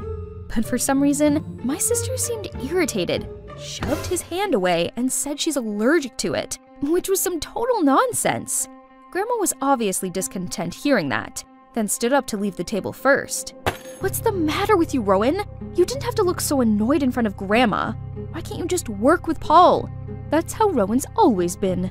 She's shy and couldn't open up easily to strange guys as you can. What did she mean by that? Before I could reply, Dad came to my defense. How can you say that? Isn't Orla trying her best to play her part and not make Grandma suspect a thing? Oh, so you two are doing great, and we're just ruining everything? There they go again. Usually Rowan and I would just stand there and watch, because only our Grandma can stop their fights. And this time was no exception. As soon as they saw Grandma, my parents immediately turned around and held each other's hands. Maida was just as quick when he grabbed my arm as well as Grandma's, and then invited us for a walk. Hey, who are you? Why are you being so friendly to us? Oh dear. It was only a few seconds ago and her memory of him had already vanished. I immediately said Maida and I went to the same college and he was visiting me. I thought that was it, but no. Speaking of college, she immediately asked why we were home when we should be at school. The whole family froze at her reaction. My parents carefully mentioned the wedding to see if she remembered anything, but she snapped.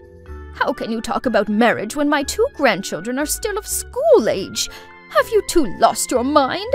So, the next morning, I had to go to the university with Rowan. But the cherry on top was riding this tiny pink bicycle together per Grandma's order. This was embarrassing, but how can we refuse? She only recalled the old memories. So I wandered around here all day waiting for Maida and Rowan to finish their classes. Suddenly I spotted Paul with some girls. Hey, what are you doing here? Oh, Orla. I'm just giving directions to these freshmen. Actually, I'm waiting to pick up your sister. Wow, Paul seems to have a real crush on Rowan. I have to help my timid as a hare sister seize the opportunity. I took Paul to the lecture hall just as class was wrapping up, then pushed Rowan towards him, wished them a happy outing, and quickly pulled Maida away to give the couple some space. Finally, I could go home. But just as we reached the college gate, we saw Dad helping Grandma come this way. Seeing my face turn pale, Dad immediately explained that Grandma thought today was my first day of college, so she insisted on coming to pick us up. Jeez, it was bad enough coming here on a tiny pink bike. I drew the line at my dad and Grandma picking me up. I wasn't a preschooler. I was assigned to tidy the football field. It's my turn on duty today. Don't wait for me. Oh, is that so? Take your time. I'll look around for a while.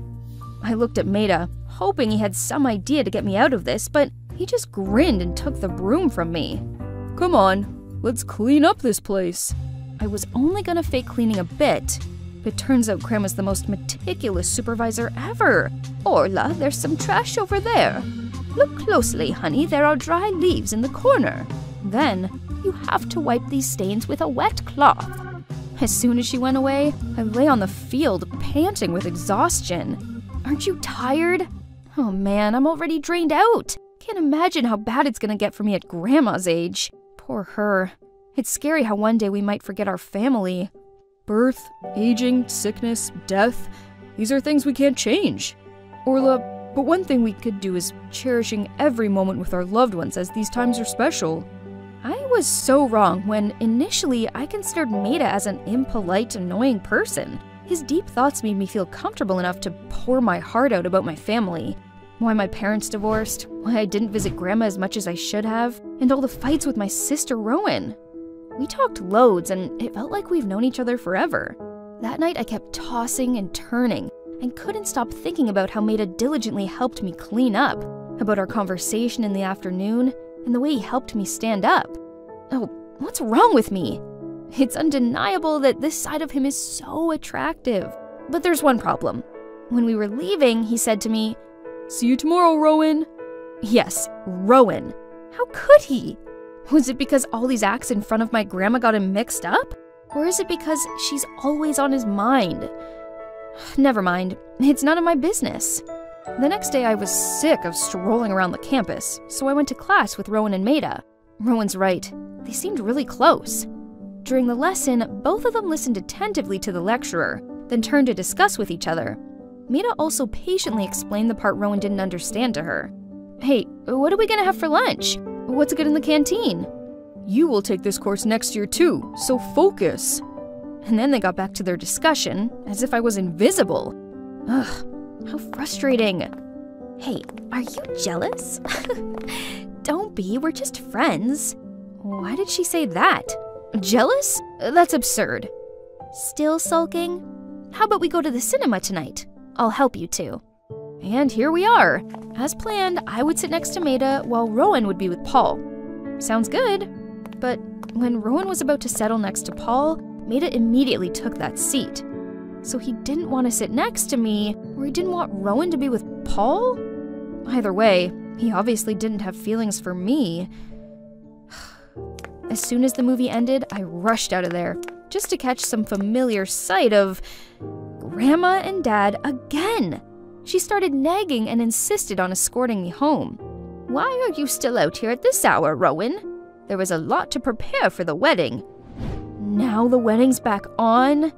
Oh dear, you two. A groom-to-be shouldn't be playing around like this.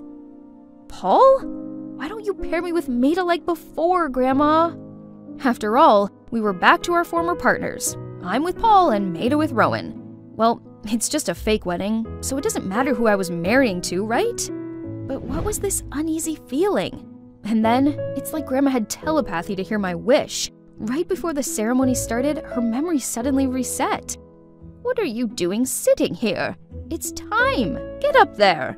She dragged Maida to the altar and told the best man Paul to step aside. Oh, how cute. And everything after that was like a dream. I walked down the aisle, Maida gently looked at me and sincerely made the vow, his acting was flawless, while I was buzzing with nerves. Sensing this, he gently held my hands to calm me down. I do. The crowd burst into applause, and among them I spotted Grandma's joyful face. Despite the exciting moment, I didn't let myself forget another important mission, which was helping my big sister to get a boyfriend. So I threw the bouquet to Rowan and winked at Paul. But weirdly, she didn't seem happy about this. That evening, after all the guests left, I went to look for Maida. To be honest, I really wanted to know if he felt the same as me. Here he was, but why did he look so agitated? I was about to call him when out of the blue he bolted to punch Paul repeatedly. You jerk, stay away from Rowan, got it? What's going on? They're fighting because of Rowan? So Maida really was pretending at the ceremony? He liked Rowan, not me. Didn't you say you're just friends with Maida? What's all this? Friends don't get jealous when someone else is flirting with you. Orla, it's not what you think. Knew it. She thought she could fool me again? I turned around and was about to chase after Paul to check on him, but someone's hand grabbed mine. It was Maida. Paul is not as kind as you think he is. Turned out the reason why Rowan was awkward around Paul was because he always tried to touch her. Not to mention girls on social media were calling him out for taking advantage of them and cheating on them. Both Maida and Rowan knew it all, but they tried to put up with it through the wedding. However, he kept crossing the line, so today Maida decided to teach him a lesson. So how I acted at the movies that day and just now was to protect my friend, not because I'm jealous. I didn't know he did so much for my family. Orla, how come you're here? Isn't it still the school year? And also, your parents are so weird. When did they make up with each other? Oh, she called me by my name. She even questioned who Maida was. Her memory seems to be perfectly back. Thinking our grandma had recovered, Rowan quickly called our parents. We were over the moon thinking a miracle had happened. But then, the doctor crushed our newfound joy, saying it was a phenomenon called terminal lucidity, meaning our grandma didn't have much time left. None of us wanted to believe it, but there was nothing else we could do but make the most out of the precious little time we had left with her. I also decided to put college on hold to live with Grandma during her last days. Each morning, we would go for a walk together as I listened to her stories of the old days, and then share with her some of my fondest memories. Mom and Dad still bicker and then make up. Some things never change. But Rowan and I are getting along much better. Turns out we have more in common than we realized. And Maida, he still comes over to visit Grandma. Then one day, Maida was saying goodbye to me when Grandma suddenly shouted out loud, "Where do you think you're going? Still got loads to prepare? You think the wedding is a joke or something?" Wedding again?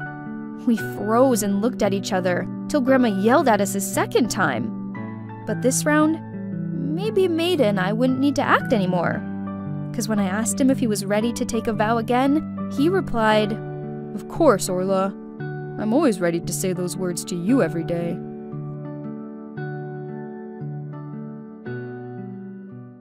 Finally, my spectacular sweet 16th is here. I spent months deliberating over every tiny detail of this perfect butterfly-themed party. Better yet, all the VIPs from the fashion industry were invited. Pretty impressive, huh? By the way, I'm Charlotte Stone, a fashion influencer with over 500,000 followers on Instagram. One day, I'm going to become an iconic designer just like Tory Burch. This party was my big chance to get noticed by all of these big shots. But wait, Ava? What on earth is she doing? Don't you realize how important it is to sort out garbage? It's not all junk. Like this one is very valuable. Oh my gosh! Ugh! And now she was replacing the guest napkin with some biodegradable tissue. Suddenly, she's startled and rushed to an incoming guest. Your scarf! Is that real mink fur? You ruthless monster! Oh no, that was Trixie Maxflower, the famous drag queen, who's now strutting off in anger thanks to my sister's outburst. Ava was ruining everything with her hippie ways, and all of my guests were leaving. No, it's all ruined, and it's all her fault. Ugh. This wasn't the first time Ava had pulled things like this. She called herself an eco-activist and constantly brought rubbish home to remake into things, argued with anyone who didn't sort their waste properly, and forced everyone she knew to join climate change protests. The worst part was, I was always dragged into those dumb campaigns. It's super embarrassing being called the trash girl's little sis. Lonnie, where are you going? Wait up! Hey, trash girl, why don't you recycle this into skating shoes, huh? Next thing I knew, a gross banana peel landed smack bang in my face. Lottie, are you okay? No! My party was going perfectly until you barged in with your lunatic eco-anxiety. I wish you'd left my party, not them. Actually, I wish I didn't have a tree-hugging, trash-loving sister at all. Then I pushed Ava aside and stormed off. She'd gone too far this time. But maybe what I said was a bit much? The next morning, I woke up to see a birthday gift from Ava on my bedside table. It was this cute bracelet, made from recycled plastic, of course. It made me smile and reminded me of all the time she'd taken care of me. I went to her room to thank her for her gift, but she wasn't there. Then I spotted a letter on her bed. Mom, Dad, Charlotte, I'm going away to live by my beliefs and values without affecting you all. Don't look for me. Oh no! Don't tell me that it's all because of what I said yesterday! She knew I didn't mean it, right? I'm sure she'll calm down and come back soon. But then, 1 week passed, then a month, and now it's been almost 2 years and my sister still hasn't returned home. We've looked for her at environmental events, but still had no hint.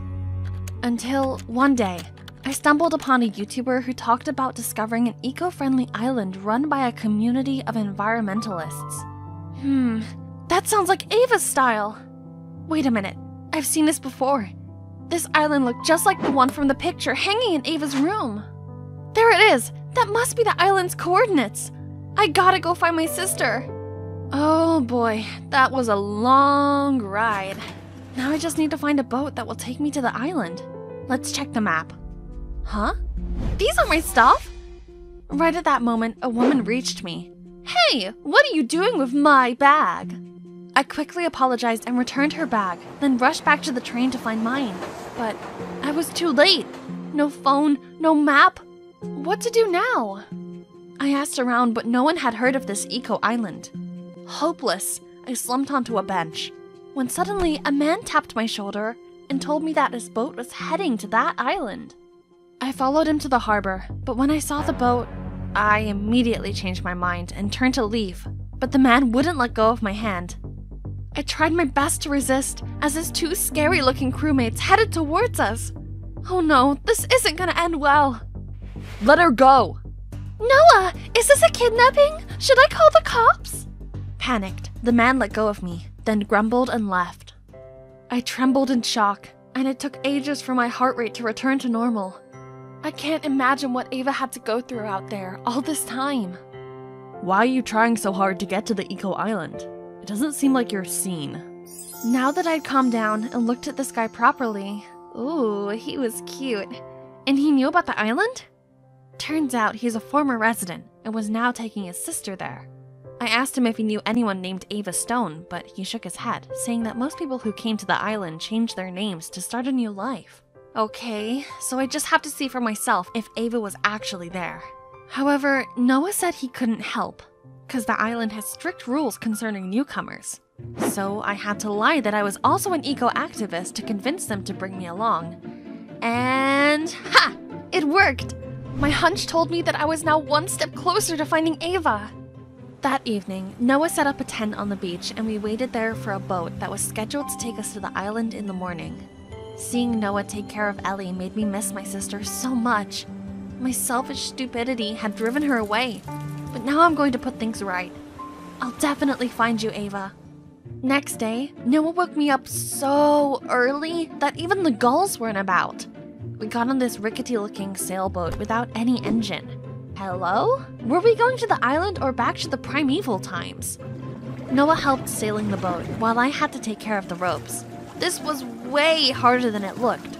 I could barely feel my arm muscles. Best wind ever. Charlotte, you're our lucky charm. But yeah, at least I had this beautiful view to compensate. Suddenly, the rope slipped out of my hand, causing the winch handle to spin and fling my bracelet into the sea. Oh no! Noah tried to stop me, but I was already deep in the water and immediately got swarmed by garbage. There it is. I pushed the trash aside, grabbed the bracelet, and was about to swing back when a fishnet caught my foot. Ah! I'm stuck!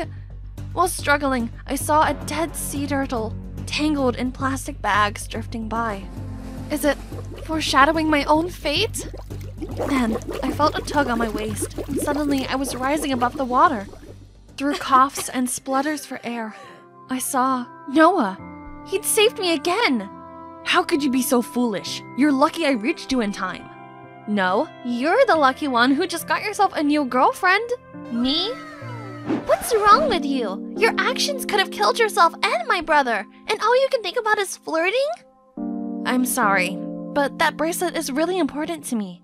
And I'm serious. What is your type of girl, Noah? Me? Oh, maybe someone mature and brave? Got it. From now on, I'll be more mature then. By the next dawn, I could finally see our destination. But right when I stepped foot on the shore, 2 men who seemed to be village guards stopped me. You said you were bringing 1 sister, not 2. Who is she? She's with me, Noah said. I tried my best to convince them, but they insisted on following the rule. No outsiders on the island. I didn't want any drama. All I wanted was to find my sister. Hey, the chief is coming! Jeez, what else is happening? I grabbed Noah's hand and hid behind his back. Please don't leave me alone. I won't. With my eyes closed, I heard someone step in and the female voice said, "What's all this commotion about?" Wait, that voice! I took a peek at the village chief. It's Ava!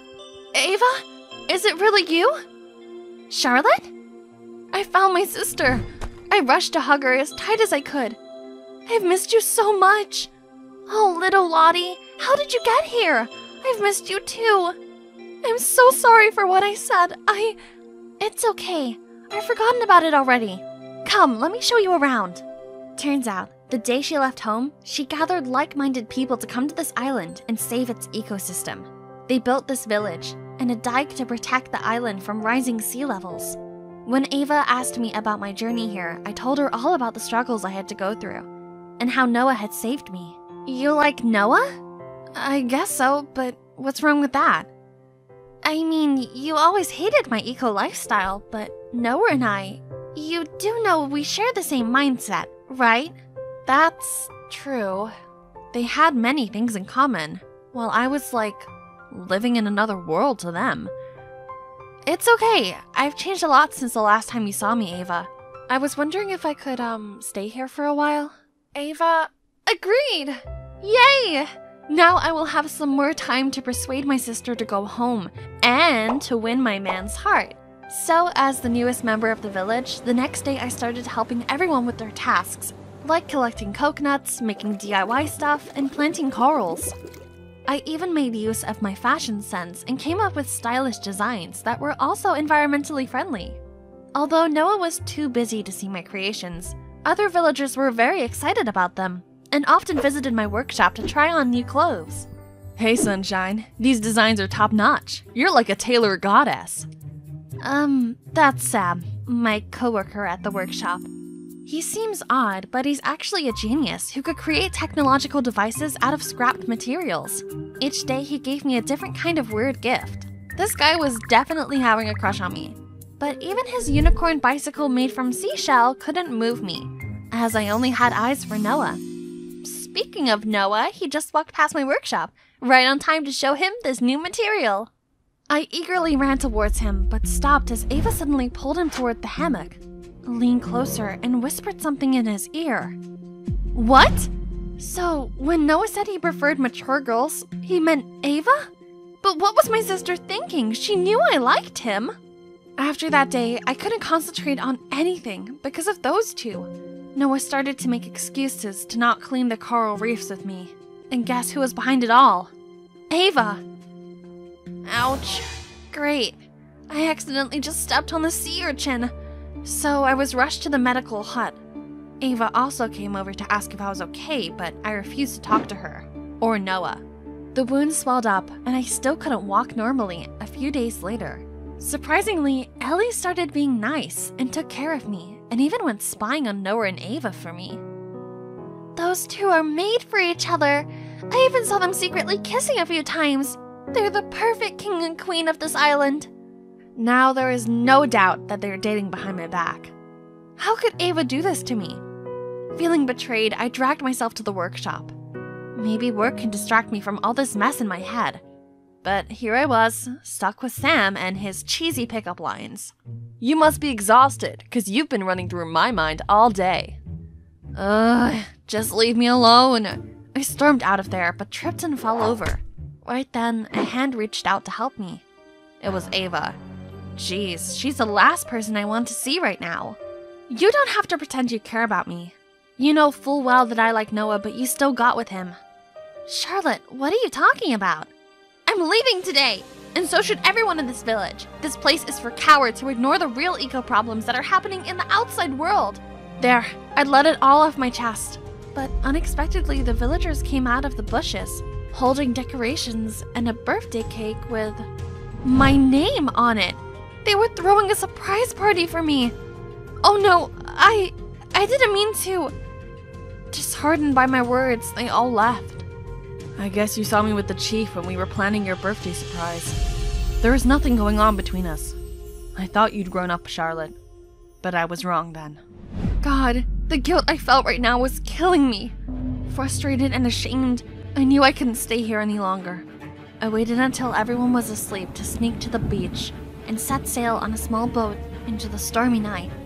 But I couldn't make it far before a giant wave engulfed me and the boat. This is the end, I guess. But when I opened my eyes, Noah's face appeared in front of me. Did you just save me again? No, the chief did. But where is she? Noah didn't say anything, but just looked glumly out to sea. Wait, this is not happening. My sister can't be out there, right? No, no, no! How can I live knowing that my sister drowned because of me?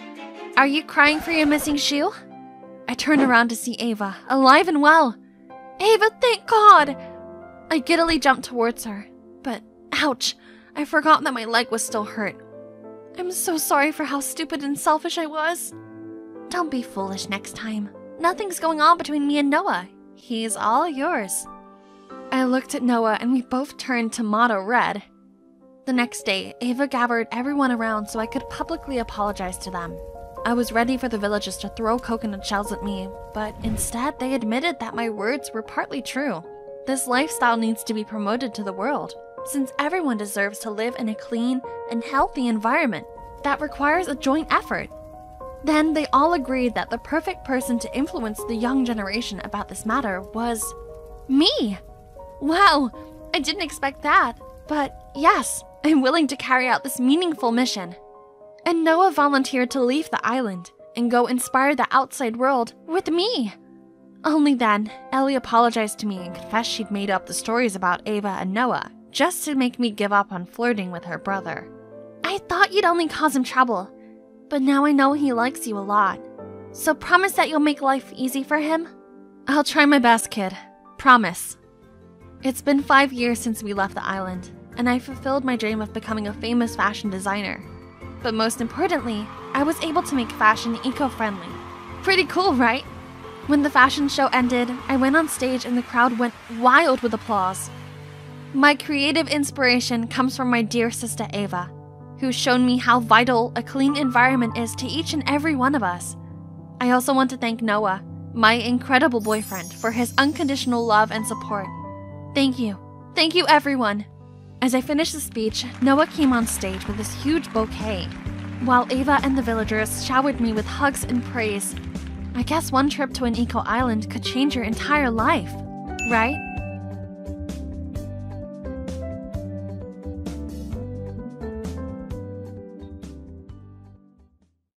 Augustine and I almost took down this fake Roblox plushie smuggling empire when the gang leader suddenly turned vigilant and ordered his members to arm lock us.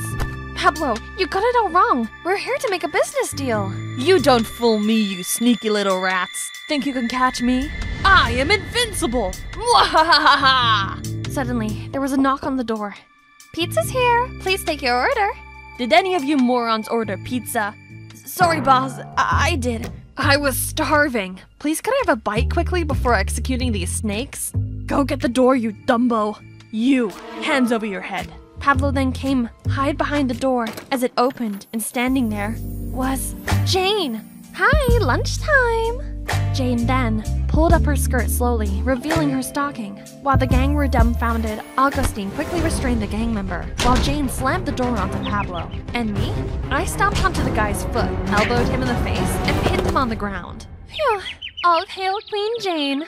Hi, my name is Naomi, a special agent, and these are my partners, Augustine and Jane. With Augustine as leader, we three have successfully cracked the hardest cases, including this one. Augustine is such a respectable senior agent to me, while Jane is actually my annoying stepsister/partner. It's your turn to write Pablo's case report. Don't push it onto me. Why do you always try to get away with tasks? Just like how you made me do all the dishes at home all the time, too. Team, we got a new case. Amy, straight A student. Lawrence High's representative to the upcoming United Nations event. Missing since Monday. Urgent request from parents and the school to bring the subject back safely. Suspect number 1, Shirley, direct competitor for the school representative title, a mean girl in disguise. So, starting tomorrow, we'll be students at Lawrence High to investigate it. Can I join the girl posse and befriend Shirley? Nothing helps spilling the tea easier than blending in with the gossip girls. Okay, but we also got Diane, Amy's stepsister. Quiet and shy. Parents are freaking out and asking her to be watched 24/7 too. Jane, what do you think? I can approach Diane and keep an eye on her. Great. Remember, team, do not act by yourself under any circumstance. Lawrence High, I'm coming for you. On the first day of school with my excellent disguise, I confidently strode to the classroom. My mean girl covers quickly got everyone's attention, including this guy. Hey cutie, let me show you around, and you could show me the way to your heart. Marco, Lawrence High's jock with a notoriously long list of ex-girlfriends. Meanwhile, Augustine's also taking a good chunk of the ladies' hearts, including Shirley's, my target. So, I purposely walked past her, showcasing my $200,000 Hermes bag, and... Hey you! Yes, take the bait, fishies. You seem to have a sensible fashion style. Wanna join our group? Sure, I'm Naomi. Right then, Jane passed by. In the shy, nerdy girl covers, of course. Hold on for a second, rookie. Did you borrow your granny's dress for school? Right, Naomi? I think... Oh, this hurts my eyes too. Who, in God's name, wears pastel pink in 2023? Shirley and her entourage were cackling, while Jane gave me a hostile look and stormed off. Oh, please. She didn't have to take it so personally. She should thank me for that instead, as now she can naturally be friends with Diane too. Since then, I started hanging around with Shirley and the girls. They loved gossiping, which is indeed pointless. Until the topic of Amy came up. Have guys seen Amy around at all recently? Amy? Who on earth? Amy Hayward, the one competing against you for the school's representative. Oh, that stupid contest. I couldn't care less about it, actually. Thank God it's over. I only joined it because my dad kept insisting. Shirley didn't even remember Amy, nor did she want to compete with her. And now that I've noticed, she's boisterous at times, but actually quite straightforward. My guts are telling me it's not her. So I brought up my concerns about the case at our next meeting. I'm pretty sure Shirley is clear. What? Do you even think before saying? She's her #1 suspect. Plus, from what Diane told me, she's always picking on other students. Yeah, but that doesn't mean she has ill intentions towards Amy. You need to stop judging people too quickly. Excuse me? How about you stop siding with the devils? Or you find it hard because you're one too? Enough. Let's just keep your assumptions on hold for now. We need more clues before acting on anything. Dang it. If only I got some solid evidence. Jane just always slowed down the investigation, so the next day I went to find Diane myself to ask some more questions about Amy, but Marco stopped me with, a bunch of roses? Roses are red, violets are blue, sugar is sweet, and so are you. Be my girl, will you? I was still processing this when Augustine came from afar and went straight into the roses. Oops, sorry, I had my sunglasses on. Marco looked like an erupting volcano while Shirley gave an earth-shaking squeal. Eee! Oh, that body and that grace. Oh, great Lord, please spare me. During independent reading, Marco and his army came marching toward Augustine to pick a fight. But Augustine completely ignored Marco, which infuriated him even more. Hey, you! Turn your coconut head around and have some courage to face me. Augustine calmly stood up. returned his book as if Marco was invisible, and came to ask me to have lunch with him. He pulled me out of there, leaving Marco behind, grunting like a mad pig. It feels good living student life and having the boys chasing after you. Stay away from those teenage boys for me, will you? I don't see why. Don't get your identity revealed. Don't worry, and Marco's such a kid, not my type. By the way, you want to experience a heartfelt infatuation too? Think Shirley is laying an eye on you. The look on his face is priceless. Who would have thought this charismatic Asian is actually allergic to girls? During PE, I saw Shirley purposefully tripped and fell in the direction of Augustine, but ended up on the floor instead. Augustine then dashed over to me for help when Marco stopped him midway. Still holding grudges with Augustine, Marco announced a dodgeball war. Oh boy, didn't know what he got himself into.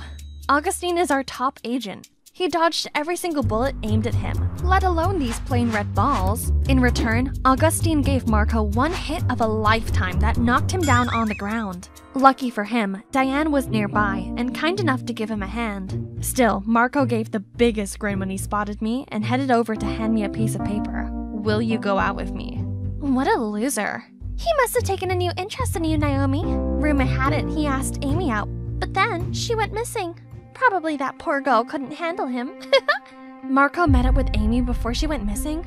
Uh-oh, he's our #1 suspect now, not Shirley.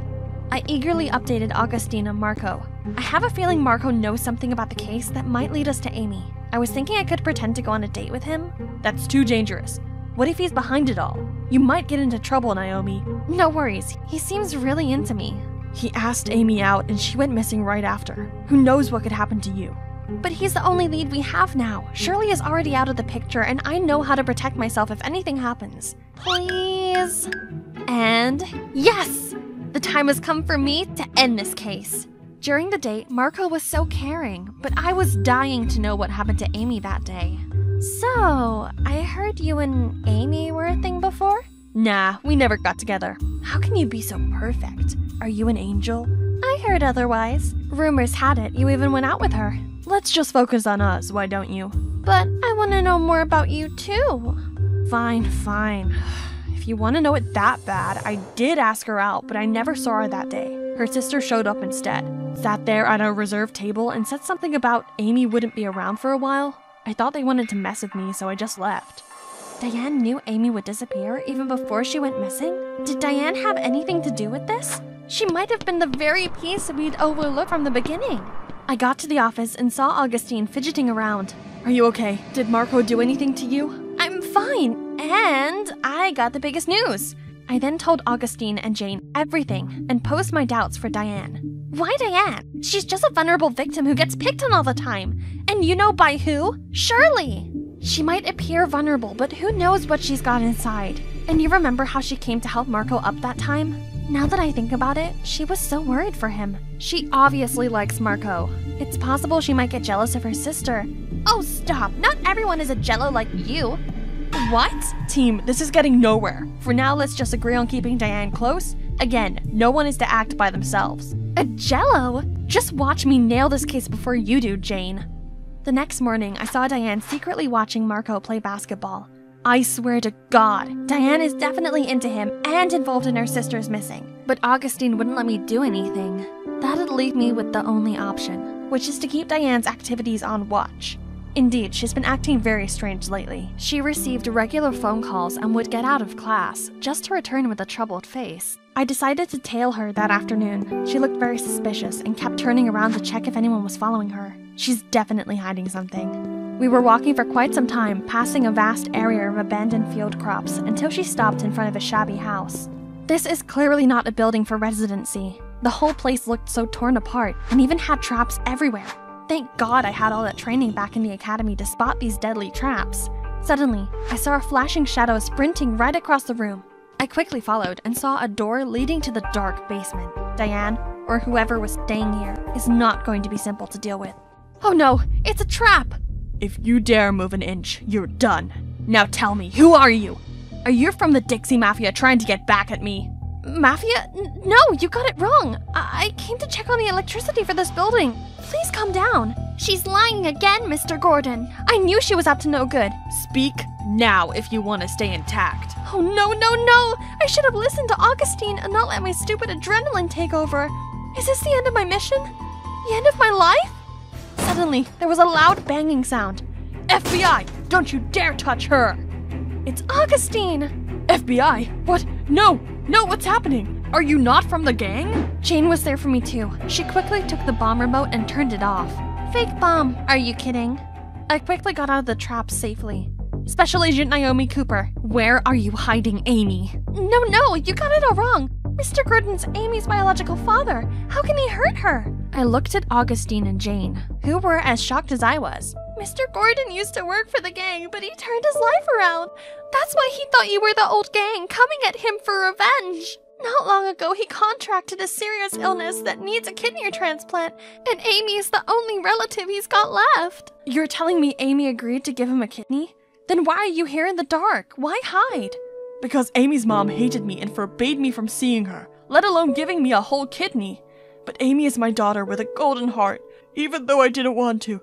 She insisted on giving me a kidney so I could live on. If Mom knew about it, she would never agree. That's why Amy had to run away to have the transplant done with Mr. Gordon. Where is she now? Resting in that room. Don't worry, Mr. Gordon has been taking well care of her. Meanwhile, I helped bring them food and necessities. I quickly kicked the door open and saw Amy lying on the bed. What was all the commotion, Diane? Did you bring Dad some squash? Augustine, Jane, and I saw it through now. We all got it wrong this whole time. The next day, we went to find Amy's mother and had a talk with her. She was shocked at first, but after knowing everything, she realized how wrong it was to separate father and daughter. She was so touched by her daughter's precious heart and agreed to let Amy come visit Mr. Gordon from now on. Looking at the sisters makes me think about my own sis. I'm sorry. We gave each other a tight hug. We are sisters too in the end. Well, case closed. Let's go for some grand celebration, shall we? Actually, I have a date now. Why don't you take Naomi with you? Then she just left us there, cheeky Jane. I'm so relieved you're okay, Naomi. Because if anything happens to you... Yeah, Augustine? If anything happens, I would die for you.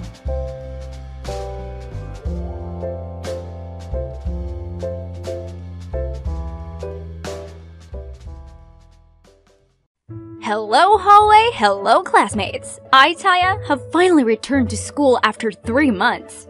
What the what? What's with everyone's goggled-eyed looks? The boys were all slipping off their chairs.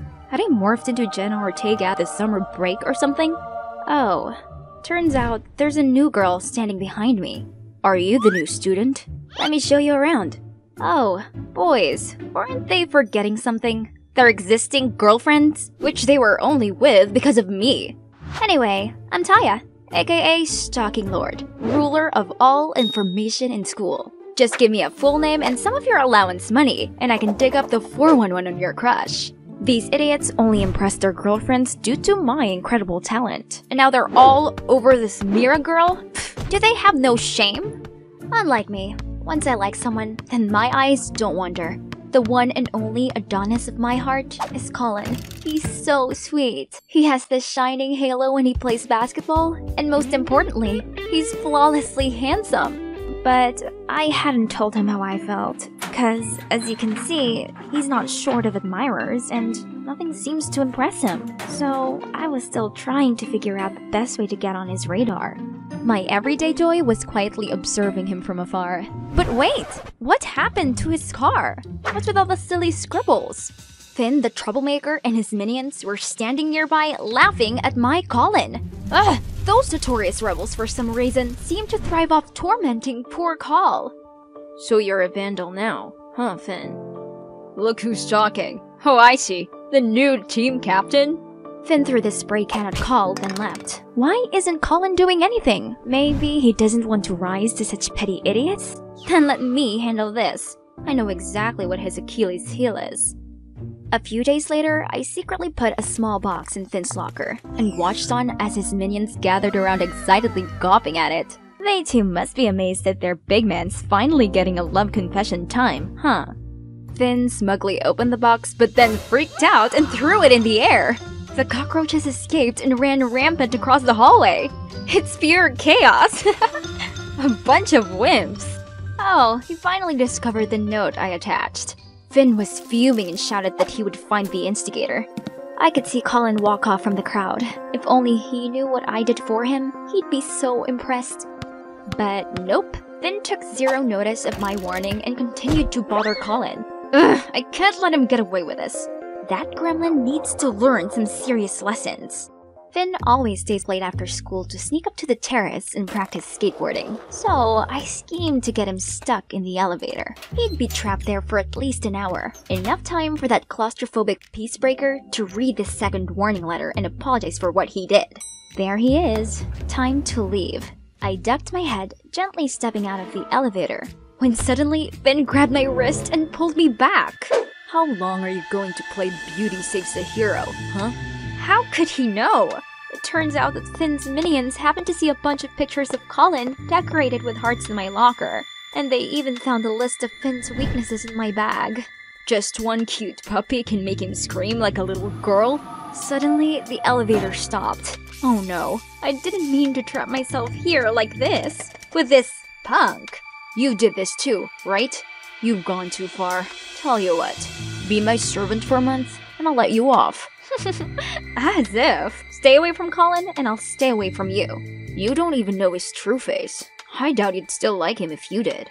Anyway, I heard that the principal is desperate to get his hands on the cockroach culprit. Your choice. Do you want to pay the price to him, or to me? Ugh, he's got me. But what does this Finn know about Colin that I don't? Okay, just 1 month. And don't think it'll be easy to be my boss. Heh, nice. Then I have first order for you already. And so, I had to sing and dance to entertain him until someone came to rescue us. In the following days, the bossy Finn kept sending me on dumb errands and rebuking me for every single thing. There's no denying that this guy was a gifted painter. It's just a shame about his lousy personality. As soon as someone spotted us, he immediately skated away, leaving me running after him. He didn't study either, so I had to do all his homework. He even made me run around the school just to buy him some snacks. This time, Finn asked me to put this cake on Miss Watterson's desk. Did he finally do something nice? No! How foolish I was! Turns out he'd injected food coloring into it to prank our teacher, and he took a video of me placing it on her desk to slander me. You have to stay after school and film me every skateboarding session, or else I'll tell her. That guy has gone too far. Is he forcing me to work overtime now? And since I have been busy being Finn's puppet, I didn't even have time to look after Colin anymore. I've tried several times asking why he hates Colin that much, but every time I mentioned it, he got all touchy. And there's one more thing that intrigued me. There was something up with Finn's leg. Hey, does your left leg hurt? It's perfectly fine. Don't act like we're close. Why do you have to be so sensitive? No wonder no one likes you. Oh, please. Being liked by someone like you would be a nightmare. The only girl on my level in this place is Mira. She's sweet and gentle. Besides, she's only been here 5 minutes and she has already established an art club. He can't compare the Little Mermaid to Princess Merida. We're basically just different. Heard you're the one who knows everything at school, right? Find out about her for me. It might be your last mission. For what? Are you going to put her in trouble too? Well, this proves that a know-it-all like you doesn't know anything about me. It's just like you don't understand your Colin at all. Just give this to Mira. Remember to do it in a private place so she doesn't feel awkward. Oh, he even drew the card himself. This side of rebellious Finn really surprised me. But come to think of it, if Finn was too busy with love, he wouldn't torture me anymore. Under Finn's instructions, I went to school early the next day to find his muse. As soon as I saw Mira, I immediately chased after her, but was she talking to Colin? Why did they look so sneaky? I don't get it. Why do you want to hide this? I've just transferred here. I don't want your harem bothering me. So in front of others, just pretend we're strangers, okay? Fine. See you after school then. I'll pick you up. Okay. See ya, honey bun. What was that? Are they dating?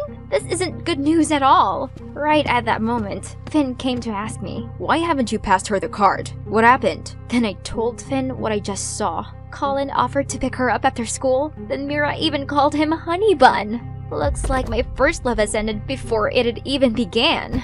But they don't even have the guts to make it public? Colin doesn't deserve Mira. But that's okay. I've got a plan. So according to his scheme, basically, we needed to separate them. Then I'd take Colin, and Finn would take Mira. That day after school, I assisted Finn in flattening Colin's tires. I know, I hated causing trouble for my beloved Colin, but this is the only way to give Finn an opening to offer Mira a ride because she was in a hurry to get to her ballet class. The day after, Finn helped me draw Colin as a partner for my chemistry project. During class, I was super excited and nervous when sitting next to my Adonis, until I noticed Colin writing something to Mira and leaving it on her lab table. I immediately dragged Finn to steal the letter. Don't forget, today we have to pick Tommy up, and Mom asked what you wanted for dinner. Was their relationship progressing this fast? Colin had already introduced Mira to his family. We couldn't let the two just simply meet up like that, so we stalked and followed them to a preschool.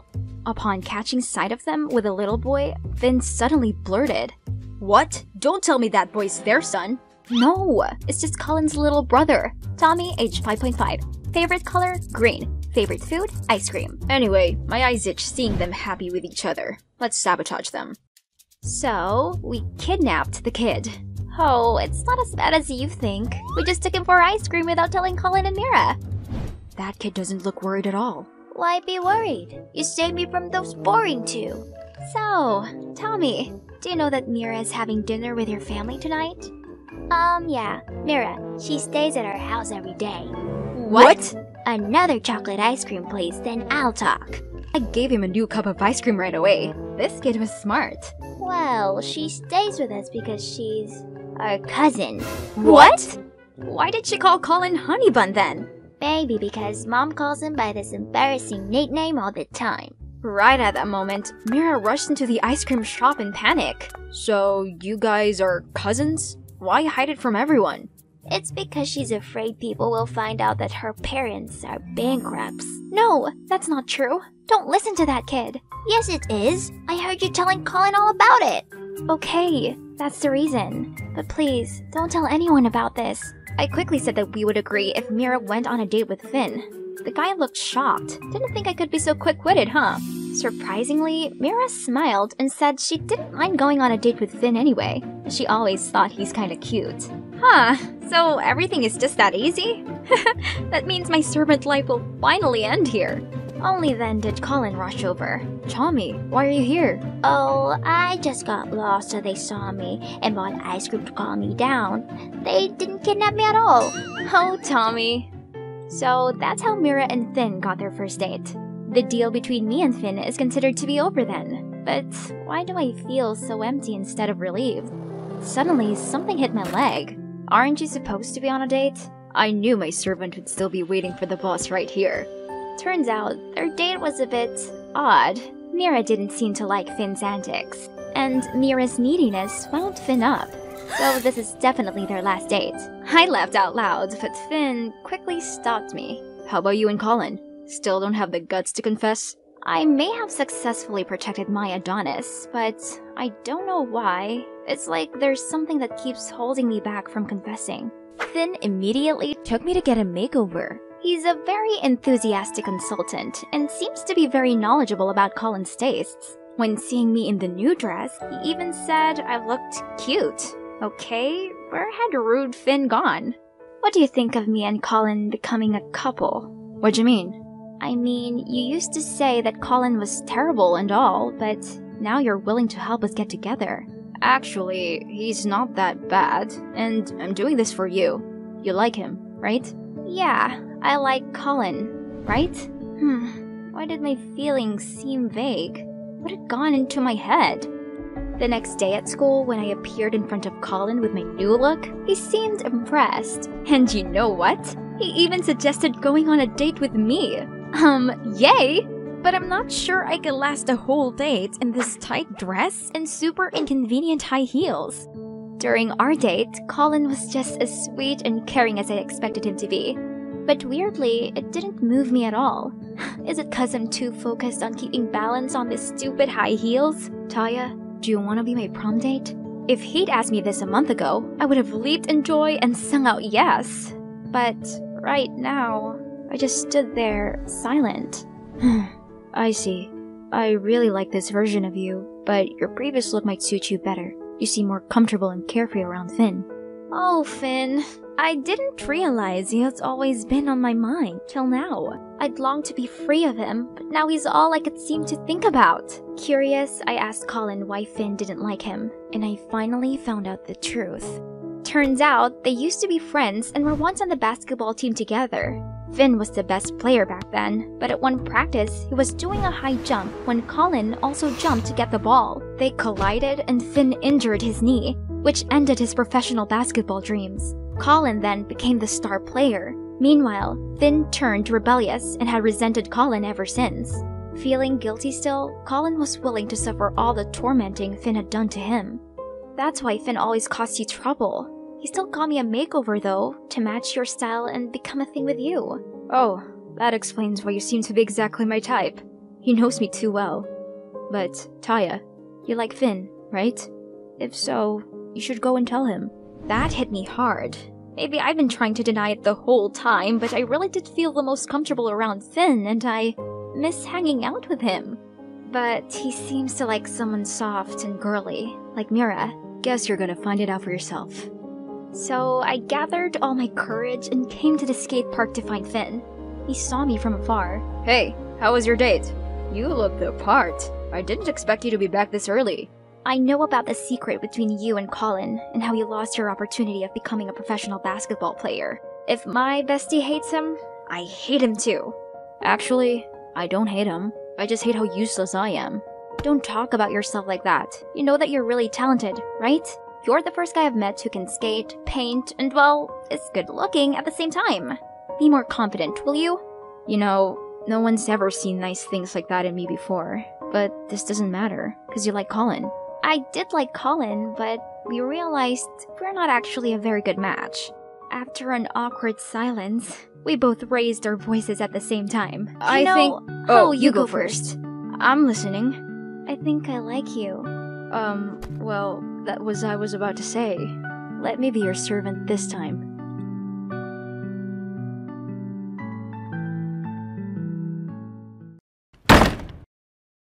Dad, where have you been? I was so worried. Go away. Don't touch me. I froze on the spot, not understanding why my once kind-hearted father was being so cold toward me. I snapped out of my daze and tried helping him forward, but he flinched me away. My eyes started to tear up, and I didn't know what to do. Then another woman appeared.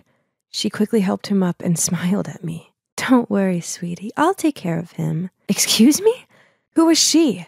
My mother had barely been put in the ground, and Dad had already moved on? I couldn't watch any more of this, so I quickly left the room. How could things go downhill this quickly? My life used to be so simple and perfect. I had a loving family. I was always on top at school. People always complimented me on how I inherited both the beauty and intelligence of my mom and dad. But then a traffic accident happened and took Mom away from us. Ever since then, my polite, well-mannered, loving dad changed into a cruel, bitter drunk who seemed to despise me. The next day, I arrived home from school with the worry about what state my dad would be in.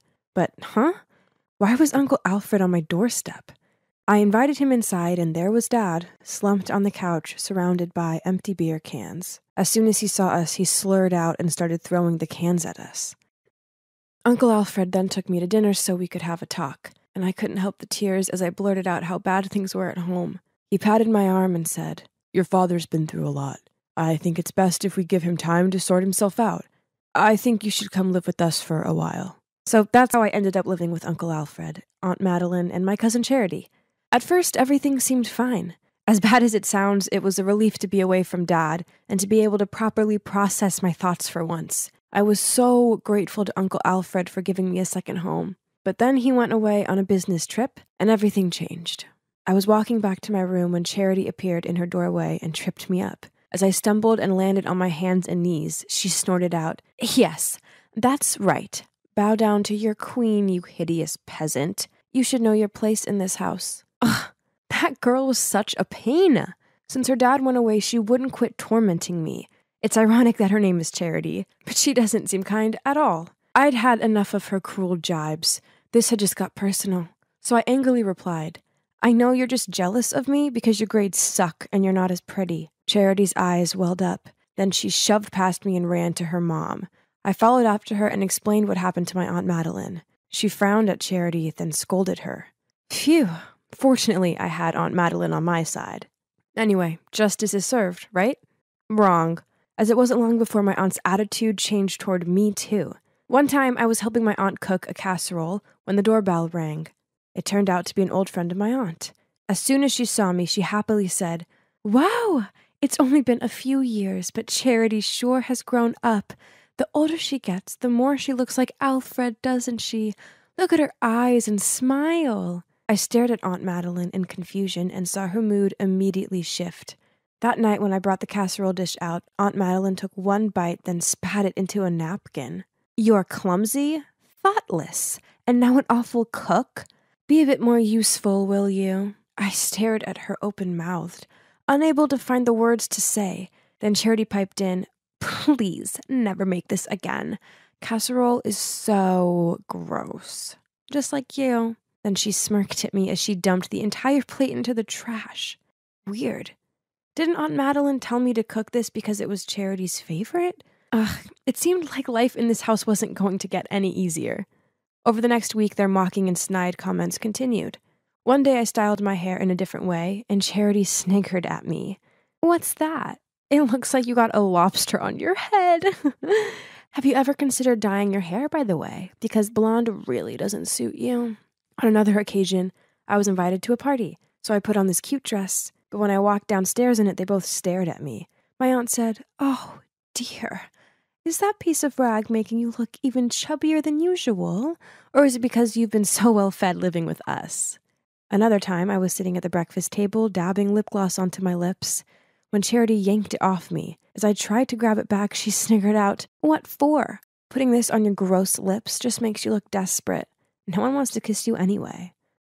Gosh, my patience with this girl was wearing very thin. Worse still, Aunt Madeline overheard the whole thing, but she just laughed. I didn't understand why they were being like this. I knew I wasn't ugly or fat, and far from it. I know I'm pretty, as I was always complimented on my glossy long hair. Well, until I moved here, anyway. This was so confusing. Why were they jealous of me? It turns out that being too beautiful was not easy. Ugh. Things got trickier when my dad, who's also the school principal, returned to work after his time off. He totally ignored me, and it made me feel terrible. Then I arrived home from school to Aunt Madeline fussing over me and asking if I wanted anything to eat. Huh? What? Oh, I see. Uncle Alfred was back from his work trip. Ugh! It was time I exposed this mother-daughter duo's fake act once and for all. So that evening, I volunteered to cook. Yep, you guessed it. I made the casserole dish. As I brought it out, Charity accidentally shouted, "Ew! I already told you I hate this dish." Aunt Madeline turned pale, and Charity gave this gawping, shocked look. Then I dropped to my knees and pleaded, "I know I'm wrong. Please don't punish me anymore. I don't want to sleep in the basement again." Uncle Alfred looked very confused, so I continued. "I forgot that Charity hates this dish. I've been punished several times, but I still keep on messing up. I'm the one to blame." "What is this? I go away for a few weeks and come back to carnage?" He ordered Aunt Madeline into their room for a private chat. "We're not even related. Don't expect my mother and I to be nice to you," she said, then stormed off. What? What did Charity mean? Of course we were related. Aunt Madeline was my dad's sister, right? I wanted to know what was going on, so I hid behind the door and listened in on their conversation. "Tell me the truth. Teresa is your child with Claire, isn't she?" I was taken aback. Claire? My mother? Had I misheard her? "I know. Mark told me. The day Claire had the accident, they ran some blood tests, and he found out Teresa's blood type didn't match his. Obviously, she's not his biological daughter, and she looks just like you. Now tell me, did you and Claire cheat behind our backs? You used to be in love with her before you married me. So Dad treated me like that because he found out I'm not his own daughter? And Alfred and my mom used to be in love before she got married to my dad? Explain to me!" "Enough!" Alfred finally spoke up. "I have nothing to explain to you." Hearing footsteps toward me, I rushed to my room, closed the door, then crawled into my blanket pretending to be asleep. Suddenly, I heard the door open. It was Alfred. "Teresa, let's get out of here." I packed a bag and left with my Uncle Alfred. We moved into a small apartment not too far from his house. Even though he took care of me a lot, he never mentioned that day ever again. I didn't dare to ask either. So we just let it slide. He had to be my real dad, right? He just wasn't ready to talk about it yet. I tried to avoid Charity as much as possible, but this wasn't always easy as we went to the same school. It wasn't like I was scared of her or anything, it was just awkward. Then one day, I walked along the corridor to see flyers stuck to lockers, doors, windows, and floating around the floor. They all had a picture of my face on them, and scrawled across them was, "This fraud is the product of her cheating mom and a married man." Everyone was giving me dirty looks and whispering about me. I panicked and rushed out of there, but I wasn't looking where I was going and bumped straight into a jock, and standing next to him was Charity. "Enjoy the fame? These flyers were specially made for you." Right at that moment, my father appeared holding a flyer. He waved it in front of her. "What is this? Who allows you to trash the school with this rubbish? Leave Teresa alone." I couldn't cope with my father right now, so I ran off to class. That afternoon, I heard the school speaker announce that everything written on the flyers was lies, and Charity would be in detention. Once the last bell rang, I just wanted to get home and hide away from the world. But as I walked outside, I saw my dad waiting for me at the gate. I had nothing to say to him, so I ignored him and walked off. "Please, Teresa, at least hear me out." I stopped on the spot, then walked over to him. I guess it was time I found out the truth. So, turns out, yes, I'm not his daughter. But I wasn't Uncle Alfred's daughter either. "I found this, and it made me feel so guilty," he said. He showed me an artificial insemination certificate file. Turns out after years of trying, my parents went to run some tests, and my dad was diagnosed as infertile. Mom didn't want him to be upset, so she secretly got artificial insemination and gave birth to me. "It was never your mom's fault, and I was wrong to treat you like that. I'm so sorry." A fresh ran of tears streamed down my face with each word I heard from him. "Teresa, I'm so sorry that us adults, selfishness and bitterness has hurt you." Startled, I turned around to find that Uncle Alfred was already there behind me. I guess he'd come to pick me up, and I didn't notice since I was talking to my dad. He must have heard the whole story. "Alfred and I will do anything to make it up to you. Even if you want to find your biological dad, we'll try our best." I looked at him and Uncle Alfred, thinking, there's no need to, as I've already got two amazing dads.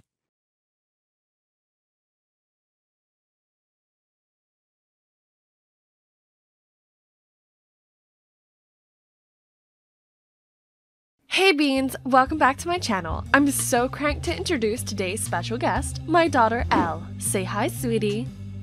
Hi, we're making butter from scratch today. I'm so excited. Elle, can you please do this properly? Mom, it's the 6th take already. I can't even film my arms anymore. If you're still not satisfied, then film it yourself. Hey, I'm Elle, a high school student living in Wisconsin with my mom. From the outside, there's nothing out of the ordinary about us. Well, except that my mom's a vintage holic. See, she in fact became a famous YouTuber for her 1950s lifestyle. Living like this was such a hassle. But that's what puts food on our table, so I had to put up with it. However, sometimes Mom even insisted that I join in her videos. Like today. Ugh. Not just that, whenever we went out together, she made me wear the cheesiest vintage dresses, so I wouldn't ruin her aesthetic. As a hip-hop dancer, it was torture. See? I sure look way better in these clothes. Oh dear, what are those awful threads? Here, try this. It's really the bee's knees. Bee's knees, she said? More like Granny. Ah, so pretty. Auntie, you have such excellent taste. That's Daisy, my cousin, and also schoolmate, who gets along much better with my mom. Jeez, I can't let this hideous dress go home with us. If you like this so much, why don't you just take it instead, Daisy? Mom then walked to the counter with some more tacky clothes, ready to pay, but... Gee, where did I put it? Guess I'll come back another time. Oh, missing something, Mommy? It's okay, Mrs. Faye. You're a regular, so you can pay us next time. Wait, what? No! So now I had to wear this ugly dress to the boring event Mom was dragging me to. Because the more the merrier. On the way there, Mom was talking a blue steak about how I should behave at the bash. When suddenly, huh? What now? Awesome! This must be the 3rd time this hunk of junk has broken down this month. Isn't it fantastic? And we don't even have phones to call for help. Elle, I've told you. It'd be ridiculous to show up with smartphones while dressing like this. Besides, people used to live just fine without them. Stop relying on them so much. Trust me, some nobleman will soon come to our rescue. Stay here and wait all you want. I'm gonna go look for a garage. But I only managed a couple of steps before a fancy car pulled over, and an old man in a suit stepped out and offered to help. Turns out he's one of Mom's subscribers and even asked for a picture. Thank you so much for saving my chariot. You're the ginchiest. Gosh, here she goes again with her old-timey slangs.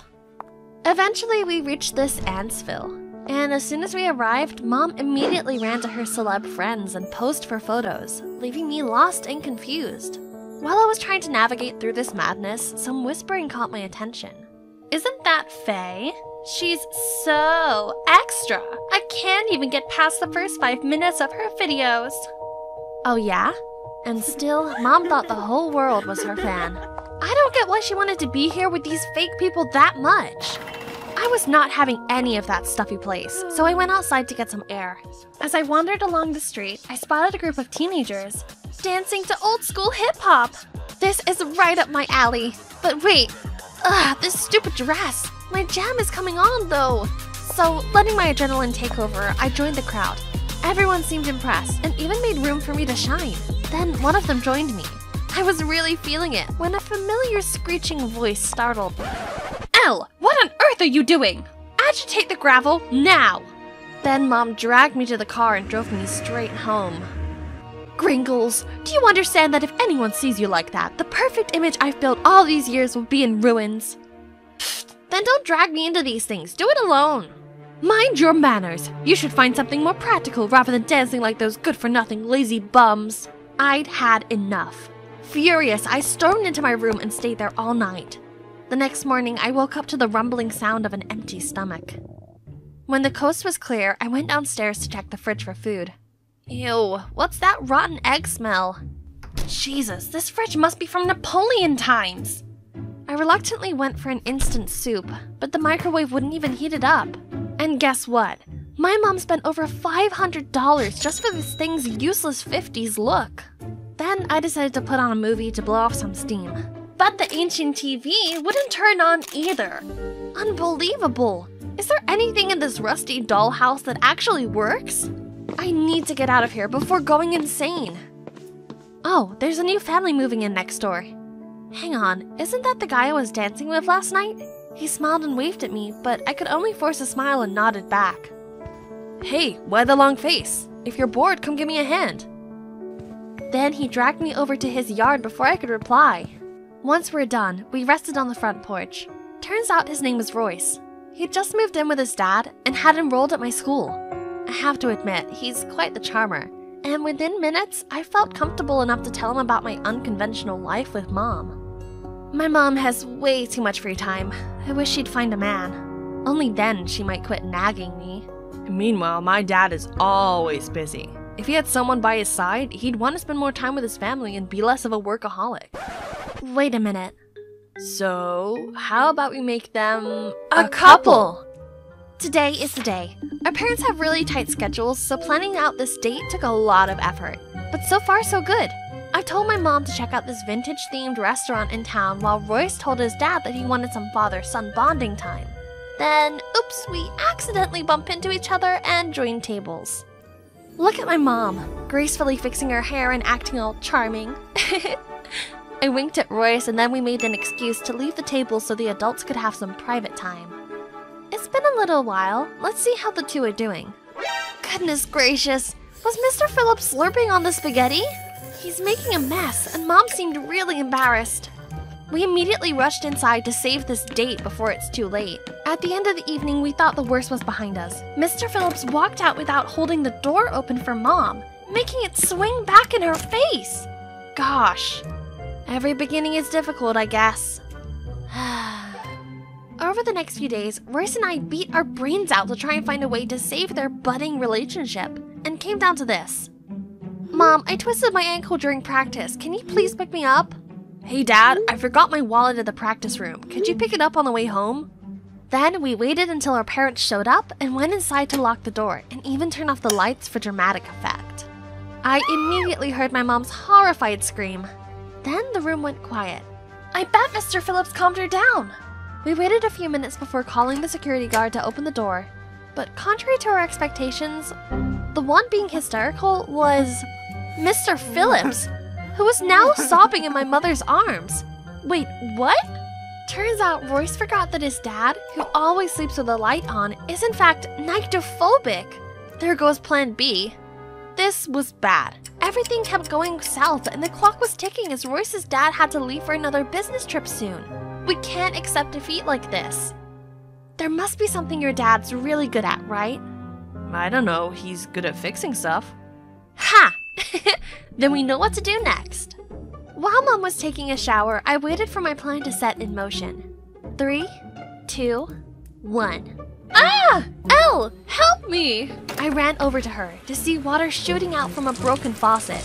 After a couple of minutes of struggle, I called Royce's house for help, aka Mr. Phillips. As soon as he arrived, he went straight into the bathroom and helped Mom out of that pool. He looked way too cool, just like Superman. Now, time for his forte to speak up. As expected, he fixed it all in a blink, and Mom even invited the two of them to stay for dinner as a thank you. Great! During dinner, Mr. Phillips kept praising my mom's cooking. He admitted that this coziness reminded him of the good old days. Seeing things escalate between them, Royce and I finished quickly and excused ourselves to give them some time alone. My dad's right. I can't remember the last time we sat together, as a family. Then he told me that his parents divorced a few years back, and due to his dad's work, they were always moving from place to place, which really wore him out. Seeing his sad gaze made me feel so bad for him. I just wanted to give him a hug. Hold on, what nonsense was I thinking?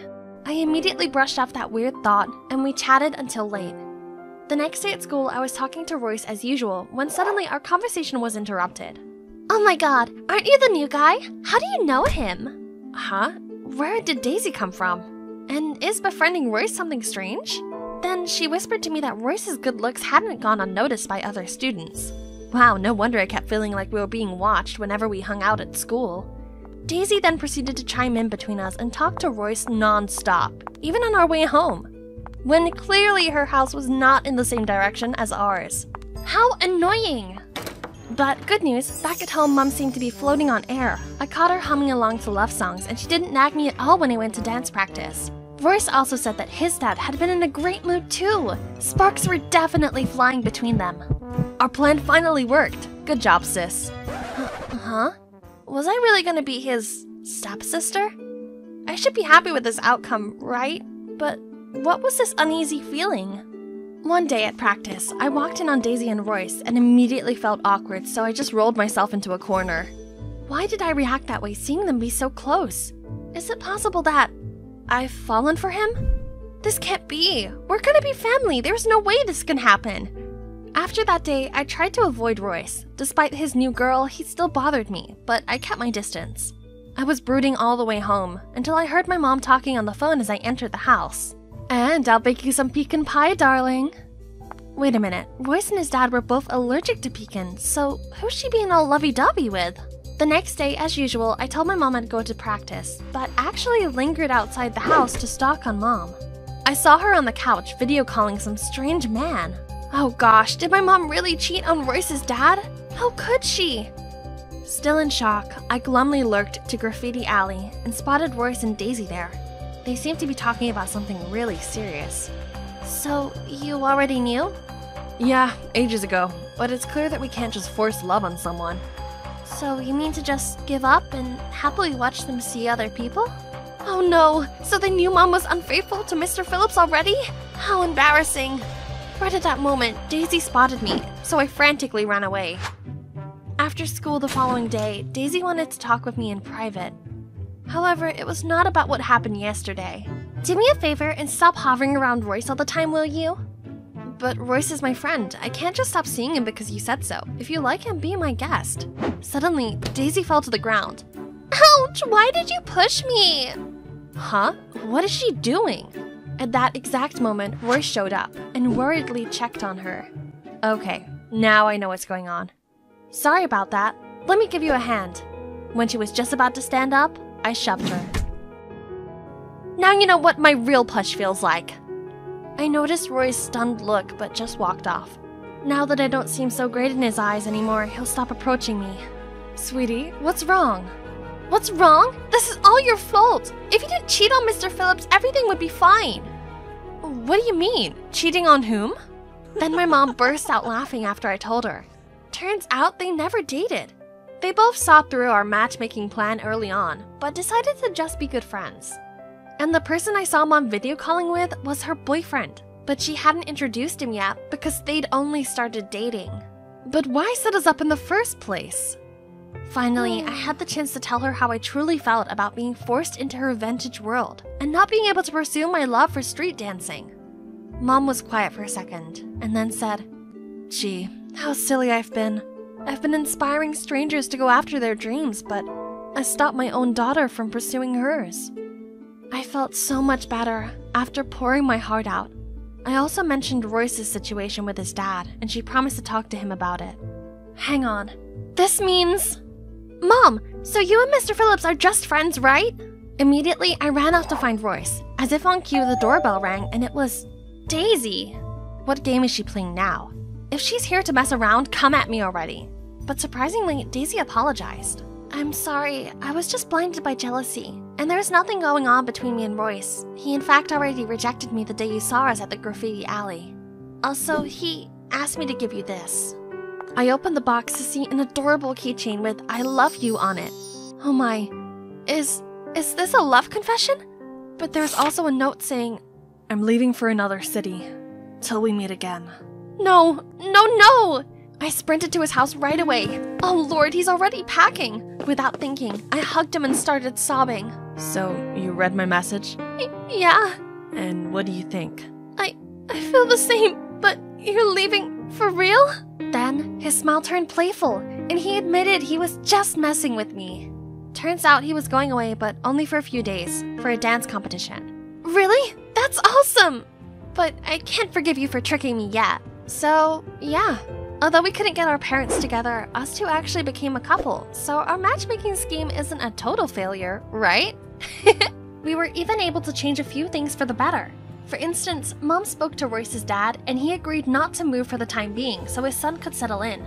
Mom also promised to check in on him when his dad's away on business. As for our family, my mom no longer tried so hard to act like she's not living in 2023. She now sometimes includes modern elements in her vlogs as well, and I even become a regular guest on her channel. Hey Beans, today my fiance and I are baking this fab coconut cake, along with my daughter and her boyfriend. They are hip-hop dancers. Check out their channel if that's something you fancy. They're really the cat's pajamas.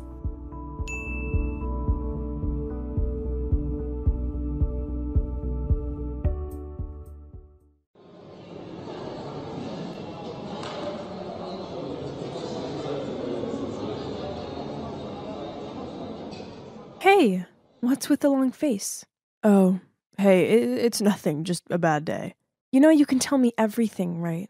I'm your best friend, so I know when something is up with you. Spit it out. Okay, you're right, as always.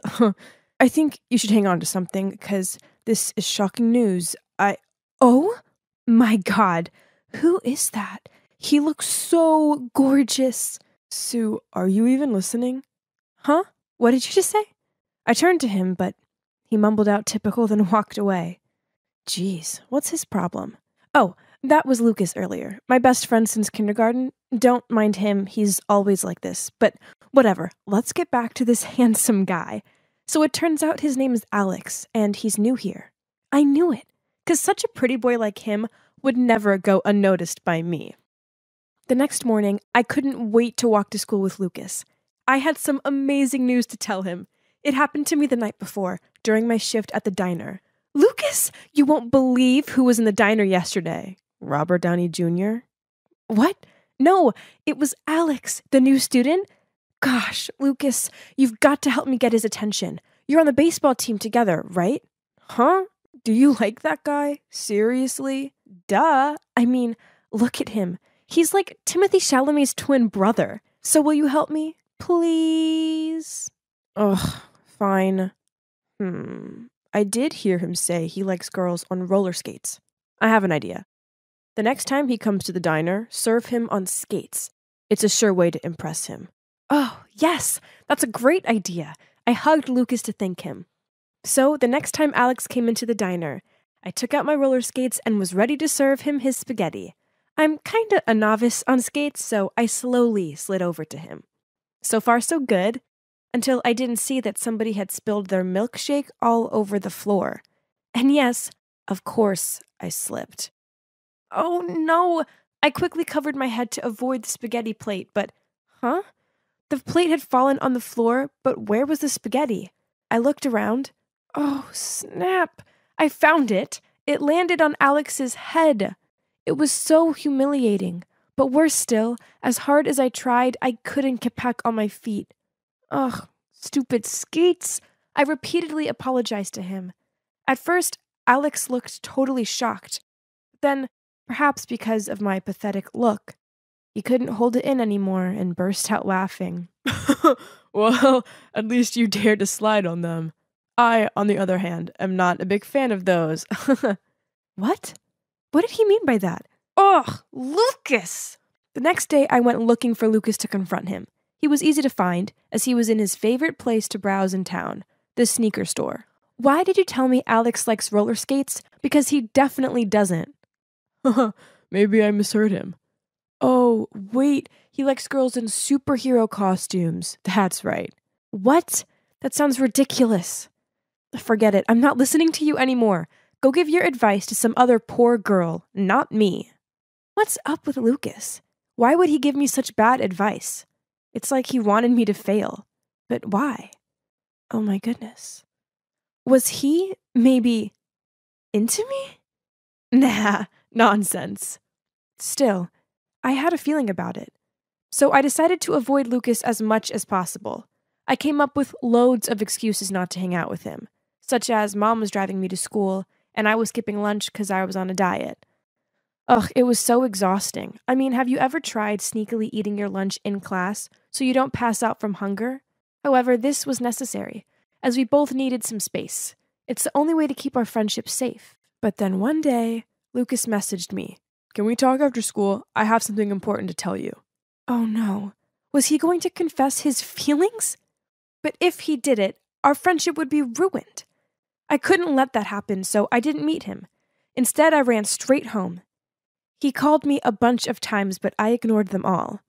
I ghosted him, to be exact. Jeez, I wasn't proud, but I had to save our friendship from stupid Cupid. But then the next time I saw him, he only gave me a hurt look, then purposefully walked off in the other direction. Oh no. Now it was basically like a cold war between us. We might not have been hanging out with each other, but I was still keeping an eye on Lucas. I'd been watching him for a couple of days, and it looked like he was having a tough time. He must have figured out my rejection, so now he was miserable. Oh, dear Lucas, I didn't want this to happen, but I can't risk losing our friendship. But then I noticed something. One time, the whole school went on a picnic trip. I watched Lucas from afar and noticed that he was giving dagger looks to a bunch of girls. Hang on. They were surrounding Alex. I even saw him trip another girl up who was going to join the group of girls adoring Alex, and then he made out it was an accident. Another time I overheard him telling girls from other classes who were standing by the class door trying to get a glimpse of Alex that he pretended to be all cold and quiet because he had hideous teeth, which of course wasn't true because he had a smile that could light up a room. Looks like it wasn't just me. Lucas didn't want any other girls going near Alex. Did he hate Alex that much? Or he likes Alex? For heaven's sake! Stop thinking such nonsense, Sue! Your head was messing with you. Then one day, my mom heard that Lucas's mom was sick, so she made some chicken soup and told me to bring it over to his mom. I didn't want to go around there. I mean, what if I saw Lucas? Awkward. But Who was I to deny a sick lady's soup? When I arrived, I opened the door and let myself in as I usually do. And that's when I heard the conversation between Lucas and his mom. Lucas, you need to forget about Alex. I want to, but I can't, Mom. He's always on my mind. Anyway, the important thing is your health. You need to eat something. Look at you, you're not getting any better. How can I eat after your dad left us? It's like all this time I've been living in a lie. I'm so sorry. Wait a moment. My Sherlock Holmes intuition was kicking in. Now everything makes sense. Why Lucas was sad for a couple of days, why I hadn't seen his dad for a while, and why his mom was suddenly sick. It's because Lucas was gay. His father probably didn't take it so well, so he left, which was really devastating for Lucas's mom. But I'm his best friend. Why didn't he tell me? Man, he hid it really well. But not only that, he also tried to sabotage me when he knew I had a crush on Alex. Well, it turns out we weren't best friends like I thought. But no, I couldn't just ignore this. I needed to talk to Lucas to clear things up. The next day, Lucas had baseball practice, so I went to find him at the field, but he wasn't there. I asked some of his teammates, but nobody knew where he was. Where could he have gone? And that's when I saw Lucas with Alex behind the bleachers. Well. Look at them. All lovey-dovey. They talked for a bit, then each of them walked away in a different direction. I watched them from a distance with my arms folded. That traitor! I was so ready to yell in Lucas's face. And that's when our eyes met. He was startled when he saw me, like he'd just been busted. Well, it was technically the correct word to describe the situation. Sue, what are you doing here? Why do you look so flustered? Come on, I know about your relationship between you and Alex, so you don't need to hide it anymore. How did you know about it? I heard you and your mom talking about it, but I don't understand. How could you do this to me? You knew that I liked Alex. I know, but I couldn't explain. I was so ashamed. You should have talked to me first, but instead you stole Alex from me. Best friends don't do that to each other. Hold on a minute. What did you just say? I stole Alex from you? What do you mean? Ugh, come on. Just stop with all this hiding and lying. I know you two are together. What? Why was he overreacting like this? Was what I just said not true? Well, turns out it wasn't. I was totally wrong. Just one thing was for sure. My detective intuition sucked. And that's when Lucas told me the truth. Lucas and Alex weren't in love. Lucas even hated Alex because he's Lucas's half-brother. Oh my. It's like I got lost in a telenovela or something. When my mom was pregnant with me, my dad got drunk and made a big mistake with a colleague of his. She fell pregnant with Alex, but my dad didn't know about it. Then, a month ago, Alex's mom was diagnosed with a serious illness. She didn't want him to end up alone if she couldn't make it. So she showed up in Dad's life again and messed everything up. Oh my God. So that's why Lucas's mom all of a sudden got so skinny and sick. And Lucas's dad didn't leave them. No, it's because his mom kicked his dad out of the house. I wanted to tell you in the canteen the other day, but you were too starry-eyed over Alex to listen.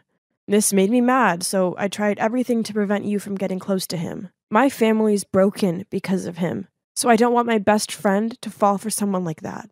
Oh, it turns out I'm a really bad friend. My best friend had problems at home, and I didn't even know it. No, because I was busy daydreaming about a guy I barely knew. I apologized to Lucas, and promised that I would pay more attention to him, and then we hugged. On the plus side, at least none of my crazy theories were true. So it turns out it was all just one big misunderstanding. The Cold War between us ended, and our friendship remains as amazing as ever. I also managed to convince Lucas and Alex to give each other a chance. After all, they're half-brothers, and what happened between their parents wasn't their fault. Besides, Alex's mom is seriously ill, so he needs Lucas more than ever. It's great hanging out with them both and seeing them laughing and joking about. Peace at last. The three of us have become pretty great friends. Oh, do you want to hear something funny? Lucas actually offered to matchmake me with Alex. But it's okay. I refused. Why, you ask? Well, the three of us are such awesome friends now, and I don't want anything to ruin that. Pretty mature of me, right?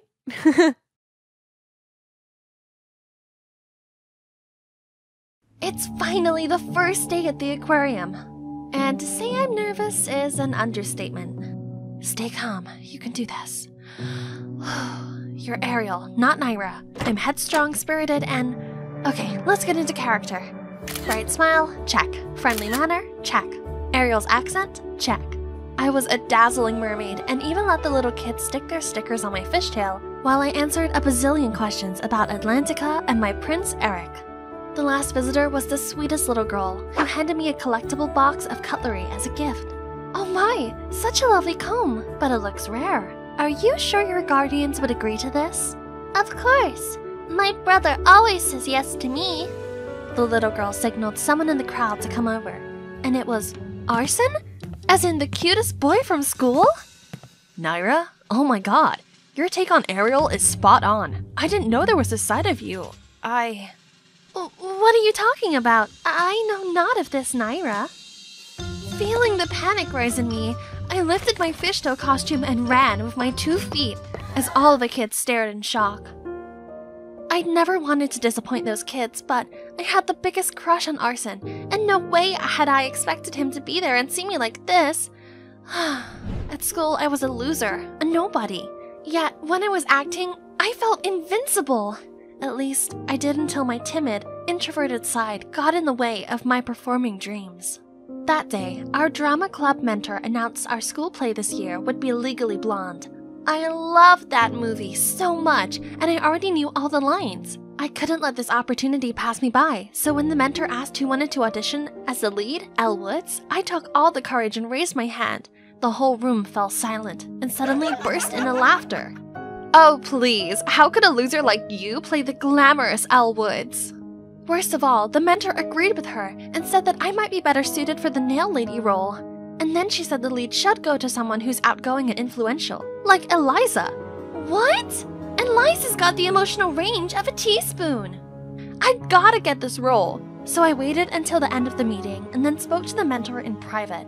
I'm sorry, but I can't cast an Elle Woods with stage fright. Naira, I'll consider giving you the role, but only if you can prove to me that you can do this without your fear getting the better of you. So, try practicing by going out in public and interacting with strangers. Get yourself comfortable in front of a crowd. Can you do that? Feeling determined, I went to look for some kind of social experiment right away. And that's why I applied for this job at the aquarium. But I never thought anyone from class would show up. Least of all, Arson. He even caught up with me at school the next day, insisting he saw me at the aquarium.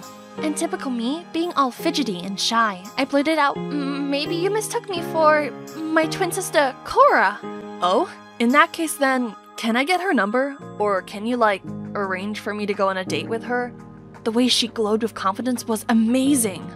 Wow, I didn't expect him to be that into my acting. How ironic. Wait, what if I continue to play Cora and go on a date with him? I could practice my acting as this unapologetically outgoing girl while spending time with him? Tempting, right? Okay, wait at the book cafe near school on Sunday, 3 p.m. I'll tell Cora about it. I'd been preparing for this date the whole week. After watching multiple tutorials on YouTube, I was finally able to put together this bold look. All that's left to do was to wear Cora's self-confidence to match it. So I did a Bella Hadid runway strut into the cafe, straight past the gawping onlookers and over to Arson's seat, and interrupted him from his reading. Hi, is that a Rick Riordan's book? Yeah, Heroes of Olympus. Are you a fan of Riordan too? Are you kidding me? I've read all of his works. Yes, Breaking the Ice, success. We connected over our shared love of fantasy novels and other nerdy things. I didn't want the date to ever end, so I invited him along to a secret place of mine. I covered his eyes until we got there. Being the cute guy he was, he went along with it, even though he looked unsure about what was happening. When I turned the lights on and the ice rink appeared, his face lit up. Then the snow began to fall. It felt like a scene out of Frozen. Then we went onto the ice and Arson fell straight onto his butt. Stop laughing. This is my first time, okay? Aw, embarrassed Arson was so cute. I helped him up, and it was the first time our hands touched. I led him around the rink and taught him some moves. When I looked at him, I saw him looking back at me with this big grin on his face. Then suddenly he pulled me in, and I fell right into his embrace. Our faces were so close, and I swore we were about to kiss. Ugh! Overcome with nerves, I pushed him away, and he lost his balance and fell flat on the ice. But he jumped up to his feet right away and skated after me. Oh, don't let me catch you, or else. Let's see you try. Yesterday felt like a dream. We texted each other nonstop up until the last class of the day, PE. My eyes were still glued to my phone when a flying ball hit my knee. It was from Eliza. Right after that, another one came and knocked my glasses off. I shielded myself with my arms and hoped it would go away soon, and surprisingly, it did. Only, Arson was standing in front of me, blocking all the balls. Arson, what are you doing there? We were just playing around. Playing around? Can't you see you're hurting her? Then Arson turned to me and asked me if I was okay. Could this be it? Did he realize I was the girl he went on a date with? Thank you for helping me out. You're my friend, and also Cora's sister, so I've got to look out for you, right? Oh, he didn't recognize me. That meant my acting was flawless, right? Then why did I feel so uneasy about it? As uncomfortable as I felt about the situation, I also liked Arson way too much to stop it. So I continued pretending to be Cora. He acted so lovey-dovey on our dates, and it made my heart melt. But at school, he only saw me as Cora's helpless, clumsy sister. He talked about her constantly and stared blankly into space as if there were an imaginary Cora there. It started bugging me that Arson only liked the confident, fun, and spontaneous heroine I'd created, not coy Naira. I couldn't blame him though, if I didn't find myself lovable. Maybe that's why Mom left me and didn't bother to write or to call. I couldn't do this anymore. I couldn't feed Arson with false expectations of an unreal character, so I typed out a text to Arson telling him that Cora was on her way to study abroad for 3 years and that this relationship wouldn't work. Arson kept texting back, non-stop, and even came to my house to look for Cora and broke down in tears when I told him she'd already left. I felt so bad, but that was the only way for him to stop fantasizing about Cora. Over time, his pain would fade, right? From that day on, Arson always looked for me at school and consistently asked about her. This didn't go unnoticed by Eliza, who was clearly green with envy. Lunchtime came, and Eliza, along with her minions, suddenly approached me. Why so lonely? Has Arson abandoned you? I tried to ignore her and eat my lunch, but she wouldn't leave me alone. Fine then, I'll lend you a hand. Arson, hi! Did you know that Naira here is so obsessed with you? She even admits that she loves to follow you everywhere like a stalker. How creepy. Huh? What was this girl saying? Now people were staring at me, judging me for something that wasn't even true. I was done with being Naira, the loser. If only Cora's personality helped me stand up for myself. Shut up! Me and Arson are friends, so what? Why do you have to make stuff up about me? Is it 'cause you're jealous of me? Oh, what? Me? Jealous of you? You like Arson, don't you? I feel sorry for you, really. You're gonna pick on everyone he talks to? How pathetic. Just like that, people made disapproving comments at Eliza. She couldn't do anything other than run away in shame.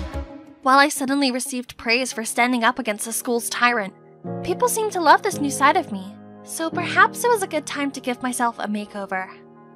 The next day at school, I started dressing up boldly and wearing contact lenses instead of nerdy glasses. My classmates seemed to like my new look. My drama club mentor changed her attitude towards me as well. I even applied for the student council and my popularity grew, and so did my friendship circle. The world opened up to me, but weirdly, being around people all the time just felt uncomfortable and exhausting. I couldn't really talk to any of them, as we weren't even close. I just felt so left out. When it came to a charity date auction, being on the council committee meant that I was appointed a bachelorette. That meant everyone joining this event would bid to take me on a date, and that bidding money would go to the school's fund to build a new cafeteria. That's how I ended up here, on stage at the auction. I tried my best to act cool, to raise as much money as possible. The boys kept cheering for me, trying to show their charms, and I tried to flirt back by talking nonsense and winking at them. Once the bidding started, chaos commenced as people kept raising their paddle numbers. 40, 60, 80. It suddenly came to me that I didn't want to go on dates with any of these guys. I didn't know them at all. And just then, Arson shouted from the back, 500. 500 going once, going twice, and sold. Arson jumped on stage, grabbed my hand, and dragged me out of there. He led me to the garden, and then he started asking me tons of questions. What is it with you lately? It's as if you're someone else. No way. I'm just the same old Naira. Tell me the truth. Are you... Cora? You switched places with your sister to protect her, right? Oh, Cora, I've missed you so much. After all this time, he was still in love with Cora? Even now when I changed myself, he still didn't see me as Naira? Arson, I can't. And then I just ran out of there. After a night of crying myself to sleep, I was back at school and found myself summoned to the principal's office with a smirking Eliza. There she showed the principal a video recording of my conversation with Arson last night, which was proof that someone else had been replacing me at school. If this was true, I could be expelled. Oh no! Panic! I blurted out a lie that I had bipolar and that sometimes I switched to the other persona and acted up. The principal seemed confused, but then she insisted I go to the school therapist. I had no choice but to agree. And it was actually really good for me. Through talking to the therapist, I could finally open up about my past. Ever since I was a kid, I've always been super shy. I thought it was why my mom left me behind when she split from Dad and moved out. She hadn't even contacted me once. I know a childish nerd like me would never be the one who she could really talk to. Thank God my dad came to pick me up after that. The thought of facing my so-called friends on the bus was making me nauseous. Were you that unhappy not having your mother around? I just don't know why she left me behind without a word. Was I a loser in her eyes? Honey, listen. Mom loves you. And the reason you didn't receive any letters from her was because I hid them all from you. What? Why would you do that? Because I was so broken after your mom left that I thought it would be better if you and I could forget everything about her. I'm sorry. Don't you know how terrible I felt about myself all those years just because of your selfishness? I ran into the house immediately. I couldn't look at him right now, only to see Mom and Cora were sitting in the living room. Both rushed towards me and pulled me in for a hug. Yeah, the Cora character wasn't entirely made up. Instead, I based her on my real-life twin sister. The little 5-year-old me always struck by Cora's side, hid behind her dress while she boldly stood up against anyone who dared to pick on me. I'd always looked up to her. Turned out, when Dad got the call from school, he realized his actions had caused me pain, so he did everything in his power to contact Mom and brought her and Cora from LA to here. Mom kept apologizing to me, saying she regretted every minute of leaving me behind. Seeing them all break down in tears like that ached my heart, but it gave me this warm feeling at the same time. After all this time, my family feud was finally resolved. Just at that moment, the doorbell rang. It's Arson. Naira, is that your boyfriend? What? I dragged him away immediately, and this time I admitted the whole truth to him. I told him how I lied that the girl in the aquarium was Cora, because I didn't think he'd like the real me, as I wasn't a confident presence. But my feelings for him were real, and that's why I tried so hard to get close to him, but I figured now that he knew the truth it'd be over, so I'd just walk away. Finally, I'm back. I've been in LA for an entire winter break to spend more time with Mom and Cora, and to figure myself out. I've realized that being an introvert is nothing to be self-conscious about. I'm observant, and that'll help a lot of my acting passion, right? This semester, I'll definitely try to impress my drama club mentor. No boys will ever distract me again. And that's when I spotted Arson waving at me with a huge bouquet in his hand. Arson, what are you doing here? I thought you were still mad at me. Well, I thought about it a lot, and honestly, things between us got messy, so I'd like to get to know you again. Only this time, please can it be the real you, as I really want to know what Naira's about. What do you say? Yeah, I'd love that.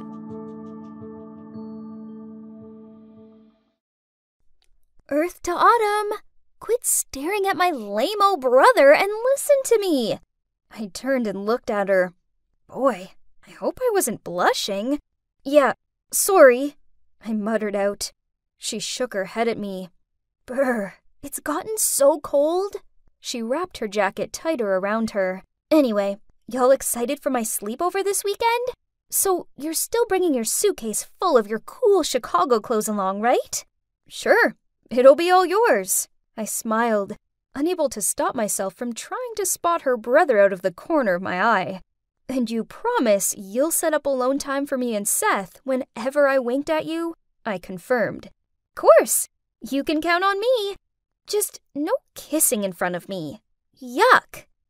So I'm Autumn, and I'm a Chicago girl now living in small-town Texas. You see, after the first lockdown was lifted, we moved here so my parents could take care of my granny. Now I'm at a new school, but luckily for me, everyone seems nice. Especially this girl who sits next to me in French class, Lillian. She's never been out of Texas, so she loves hearing my stories about the Sky Deck and the Lollapalooza Festival. Better still, she has the hottest twin brother ever called Seth. He's cuter than Justin Bieber. I could just stare at him all day. Texas is known for lots of things. Scorching hot weather, barbecues, and rodeos. But snow is not one of them. Weirdly, this winter, a snowstorm was expected. And naturally, Lillian was as excited as a little kid on the eve of her birthday. Ugh, to cold weather. I was done with it. But I could hardly turn down a sleepover when Seth would be there, could I? This was the perfect opportunity to get closer to him. I mean, no single guy could reject a girl who confesses their feelings on the first snow day, especially not one from sunny Texas. I could be his real-life snow princess. Lillian then started rambling on about all her weekend plans. Her over-the-top anticipation was so funny. I mean, it was only snow, but I suppose for a girl who didn't even own rain boots, this was as important an occasion as Thanksgiving. I might not have been a jitterbug of excitement at the thought of seeing snow, but I was eager, and albeit a little nervous, to see Seth. We all would spend a weekend together in Lillian's family's holiday cottage. And no parents around. Yep, an adult-free zone. That sounds like heaven, right? That morning, Trevor and Lillian came to pick me up. Lillian was extra hyped upon seeing my massive suitcase of winter clothes that I've promised her. And she alone was able to throw it in the car's trunk with zero struggle. She must love it a lot, huh? Oh yeah, sorry. I forgot to mention Trevor. He's this nerdy boy in our class, as well as a good friend of Seth. Everyone knows he has a crush on Lillian, but it's obvious she doesn't like him. She just wanted an errand boy. So it wasn't too surprising that he would join us on this occasion, and that he would voluntarily drive Lillian, and me too, I guess, to the place. Okay, before you ask, Seth has already arrived at the cottage since he had to bring over food and prepping stuff. So don't worry, you'll get to meet your Prince Charming soon. Lillian playfully nudged me. I tried my best to pretend to be unfazed by her joke, but just the thought of Seth made my heart race all over again. We arrived at a beautiful wooden house just outside of town.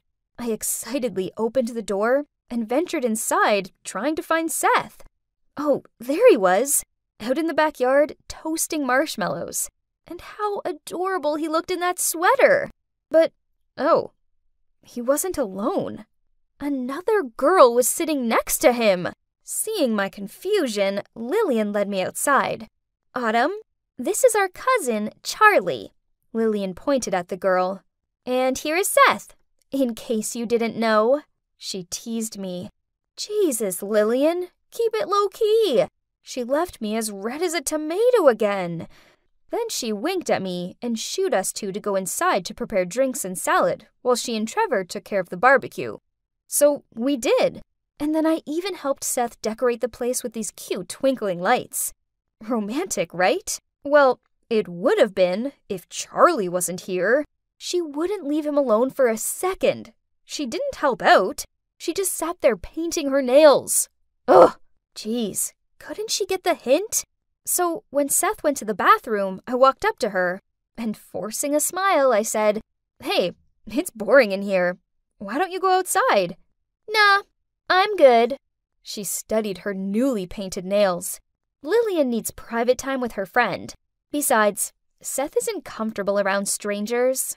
What? I went to the same school as him, so I was hardly a stranger. This girl was ruining my plans. Ugh, no, she was ruining my life. So far, my night wasn't exactly going to plan. Not only wouldn't Charlie let me anywhere near Seth, but she was acting weird around him. She actually took the bun off his burger and squirted sauce on it. Jeez, what was she, his mom? Then there was Trevor, who looked absolutely petrified as Lillian, on being attacked by some insect, clung to his arm. Huh? I thought he liked her. Whatever. I needed alone time with Seth, so I winked over at Lillian, but she just gave me this vacant look. I tried kicking her under the table, but she moved her foot away and still seemed oblivious. I'd had enough of this, so I went inside to make a hot chocolate.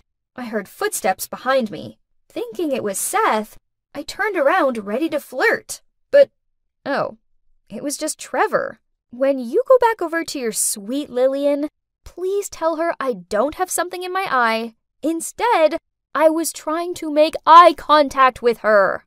Trevor grumbled out, "Tell her yourself. She's not my Lillian. I came here for another reason." Hey, why so grumpy all of a sudden? Jeez, I was just joking. He paused for a moment before he said, Autumn, I like you, but Lillian just told me you like Seth, so I can't wait. Confused, I replied, "Hold on, so you're telling me that you like me, not Lillian?" "Yeah, but your Seth plan will never work." "Enough. I don't like you, now leave me alone." I stormed off, ready to impress the guy I actually like, instead of wasting my time with this nerd. Lillian's voice outside stopped me. "What were you thinking? Why did you kiss Charlie? She's supposed to be our cousin." "But she's not. And chill. Autumn isn't around anyway." Seth shrugged. "She could walk out at any moment. We made a deal, so don't mess it up, else I want my money back." "What the?" I felt the anger build up inside of me. I'm pretty sure smoke was coming out of my ears. I was about to walk out there to confront them when a hand pulled me back. "I tried to tell you, but you didn't listen. Lillian is playing you just for your Chicago closed suitcase. She loves it. And Seth is dating Charlie. They're both parts of Lillian's plan. She's paid them." Wow, this hurt. There I was thinking I had a great new friend and a potential new boyfriend, but it was all a trick. And for what? A suitcase with a few nice coats in it? I was deliberating what to do next when my phone beeped. It was a weather update. Turns out, the snowstorm was predicted to come sooner and be far worse than originally expected. Then all of our phones started buzzing. It was our parents. They told us to stay inside no matter what, and to make sure we closed all of the doors and windows. The storm soon arrived with vengeance. At first, the others seemed fascinated with staring out of the window at the snowflakes. Not me. Nope. I was just annoyed I couldn't escape these fake people and go home. We gathered around and set up a den in the living room. It was all okay until the phone signal started to go on and off. Then the internet went off completely. Lillian actually let out a scream and banged her phone screen when she realized her latest Instagram photo hadn't finished posting yet. Poor Trevor had to comfort her. It was time to make this night interesting. So smiling, I said, "I know what will take your mind off it. Let's play truth or dare." Then I cuddled up to Seth and in a soft tone spoke. "Seth, the storm is really freaking me out." He gave an awkward look but replied, "It's cool. I'll look after you." Then he placed his arm around me. I looked over at Charlie. She didn't look bothered. Huh? That was odd. So when it was my turn to ask Charlie a truth, I said, "I heard Lillian got that scar on her knee during a family trip. Could you tell us that story?" Lillian flustered out, "OMG, Autumn, your questions are so lame. You're wasting your turn." Charlie looked stunned at first, but then she quickly pulled herself together, laughed, then said, "Yeah, Lillian's a goofball and trips over all the time. That time, we kids were having a soccer race, but Miss Competitive over here overdid it and ended up falling flat on the ground." Okay. So she didn't crack, but nor did she actually answer the question. Let's see how long you can keep up that fake facade for. As the night continued, the others seemed to be having a good time. Not me, though. I was still bitter about the whole situation. I was made to look like a fool by not only my friend, but also my crush, and his silly little GF. The annoying thing is if Lillian had just asked me, I would have let her keep whatever she wanted anyway, because I thought we were friends. Lillian started yawning, then announced she was going to bed. No way am I sharing a bedroom with that traitor. And my love rival? No thanks. So I refused to move. But where will you sleep? Don't be ridiculous, Autumn. Yeah, come on in. You'll freeze to death down there. I'm fine. Just go. I'm a Chicago girl, remember? Do you call this a storm? Please. I've been through colder summer days. I smirked. But they kept going on and on. Nice try. As if you guys really care. Gotta give credit for their acting, though. Then at least let's get you some warmer clothes. I agree. But her suitcase is still in Trevor's car. I have an idea. She winked at me, then yelled up the hallway, Seth, could you please help Autumn get her winter clothes from Trev's car? Are you mental? It's freezing out there. And pitch black. You girls are so annoying. Eventually, Lillian and Charlie gave up trying to persuade me and threw me a blanket. Finally, some alone time away from those fakes. I curled up on the couch and took a deep breath to fall asleep. Only half an hour later, I was still tossing and turning. I had a lot on my mind, and the wind outside was howling. At that point, I pretty much had my head between my knees, trying to preserve my body heat. Jeez, it has for sure gotten colder. Then suddenly, I heard 3 consecutive knocks on the door. A chill ran down my spine. I must have misheard it, right? I held my breath to listen, and there came another 3 knocks. Oh my gosh, who could it be at this time? And in these conditions? Hi guys, it's me, Claire. So tomorrow is gonna be super exciting. I'm putting my life in your hands, literally, as I'm gonna be doing a My Instagram Followers Control My Day video. Yay! Most influencers do this with options, but I trust you guys, so go wild. Just visit my Instagram, like this video, and comment on whatever you want me to do tomorrow. The comments with the most likes will be chosen. And don't forget to follow me to stay updated. As you can see, I'm Claire, and I'm a beauty influencer on Instagram. Of course, with this pretty face and eye for style, I already have loads of followers. But for someone who was born to be famous like me, that's not enough. That's why I'm doing this viral challenge. It'll get me tens of thousands of likes. Okay, that's it for today. Now I better get my beauty sleep. Gotta have glowing skin tomorrow. The first thing to do in the morning was to check my Instagram. 20,000 likes from my post last night. That's average. Let's see. I asked my followers to decide what I should wear and what I should eat for breakfast. And the most liked comments were about Y2K style and avocado toast. My favorite dish anyway. Easy peasy. I called the maid to prepare breakfast while I did my skincare routine. Then I made sure I took a cute selfie and uploaded it to my story. What a good start. Am I the cutest girl on earth or what? Okay, now I have to make a very difficult decision. Which bag best complements my outfit? This one or this one? I was still trying to decide when my phone rang. Ugh, that's Liam, my boyfriend. It's so early, yet he's already sent me a ton of messages. What are you doing? Why didn't you reply to any of my texts? Hurry up if you don't want to be late for school. All right, I'm coming. Jeez, why does he have to be so stressy? It doesn't matter if we're a little late. I mean, come on, it's only school. After choosing the right bag, I got into Liam's car. He frowned at me and asked me what took so long. I was busy taking selfies, I replied, and posted a mirror selfie I took earlier on my Instagram with the caption, Y2K style for today. What should I do at school this morning? At break time, I was sitting in the cafeteria with Liam and my bestie, Tori. As usual, my beauty was attracting attention. All eyes were on me, and one guy even gushed out, "You're so pretty, Claire." I checked my Instagram to see how my newly posted pic was doing. Oh, it already had 50,000 likes! That's good, but I know with my charisma, I can do even better. But, huh? What's this?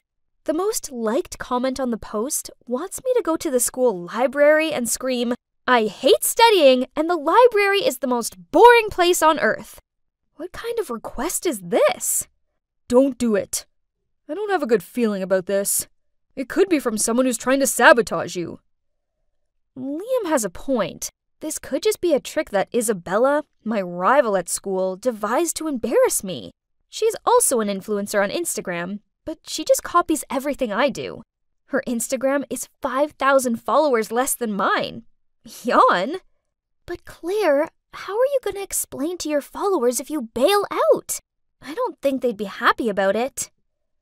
Right. I'm doing a challenge, aren't I?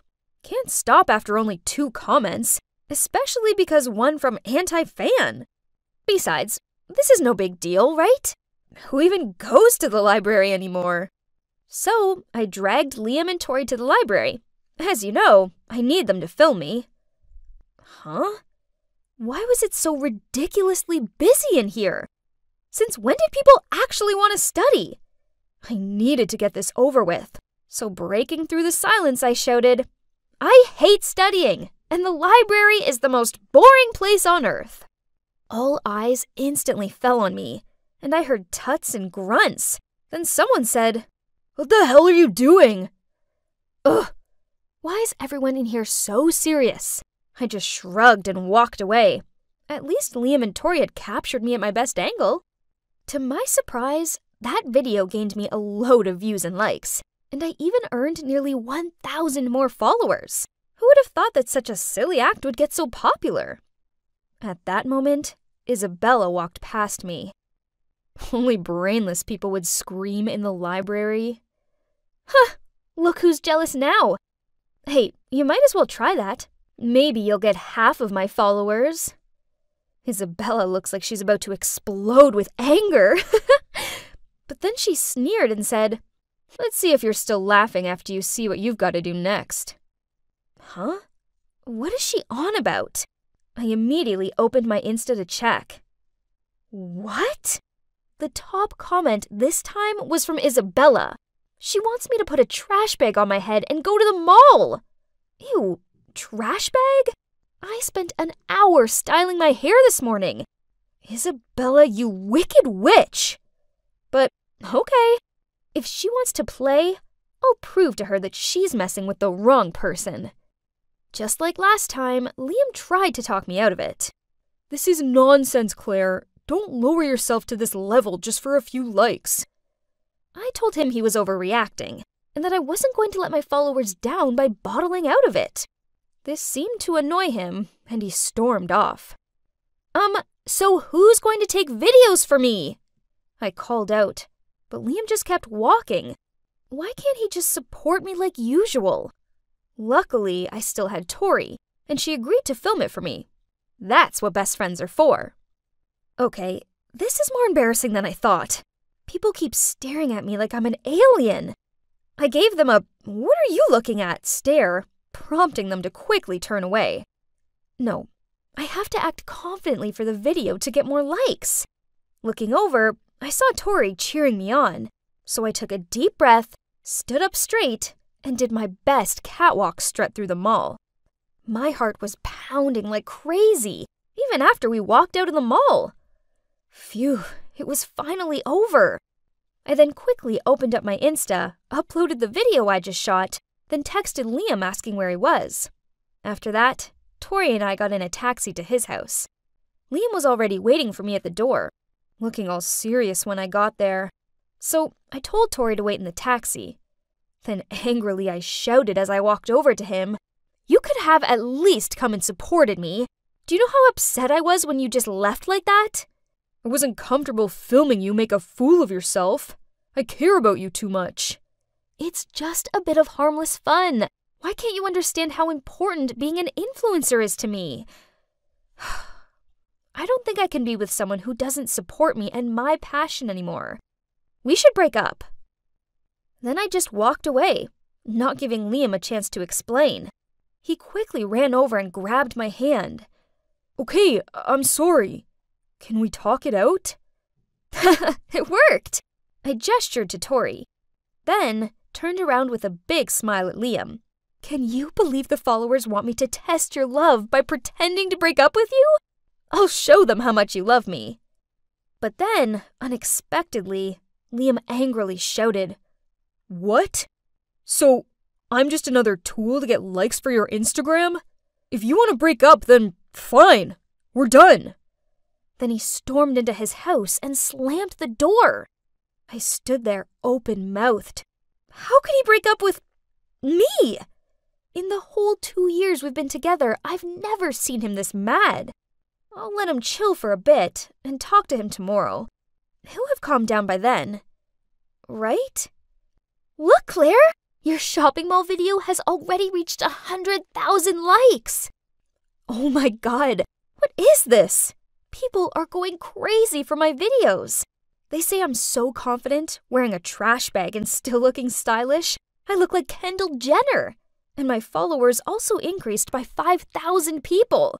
At least this is worth the effort I put in. The next morning, I waited for Liam to pick me up. But he never arrived. When I got to school, I tracked him down and asked if he was still mad at me. You're so addicted to social media. I don't even know who you are anymore. Then he walked off. At that exact moment, Isabella walked towards me. Wait, why is Tori with her? Hey, loser, you're in so much trouble. What does that mean? I looked at Tori in confusion, but she just lowered her head and quickly followed Isabella. Feeling something was wrong, I immediately opened Instagram and... Oh my god. What are these comments? Such an attention seeker. She's willing to do anything just for some likes. I heard that her boyfriend broke up with her. No surprises there. What is this? I did all these things at their requests, and now I'm the one receiving all the hate? Suddenly, the principal announced via the loudspeaker that I had to go to his office. As I walked in, I saw my parents sitting there. Turns out news of what I did at the library had spread. But not only that, someone even accused me of stealing from the shopping mall. Huh? I didn't steal anything. To prove my innocence, I gave the principal my bag to check. And he pulled out a brand new necklace. Why is this thing in my bag? I tried explaining myself, but no one would listen. I was suspended for a week. The walkout of the principal's office was the worst thing ever. Everyone was giving me judging looks and whispering to each other. On the way home, I took a teary selfie, then posted it on Instagram with the caption, "Consequences of yesterday's challenge. 1 week suspension." Someone put the blame on me. Once home, my ashamed-looking parents immediately took my phone away and even disconnected the Wi-Fi. Ugh! My life was over. I ran up to my room in a huff and flopped down onto my bed. Suddenly, my eyes crossed a photo I took with Liam on my birthday last year. That's when Liam threw me a surprise party, and he even made me a cute birthday cake. Come to think of it, I was a bit too harsh with him yesterday. He was only trying to protect me. If I'd listened to him, I wouldn't have all these hate comments and be stuck home for a week. I hurt Liam just to gain more followers. How could I be so stupid? I wished I could apologize to him right now, but... Then to my surprise, after just 3 days, my mom told me I was allowed back to school. There were still mutters about me, but that didn't matter, as Liam was waiting for me at my locker. I hurried over to him, apologized, and explained everything. Claire, I know you're the sweetest, most loving girl. You just got carried away with your frivolous Instagram popularity. Besides, I know you're not a thief.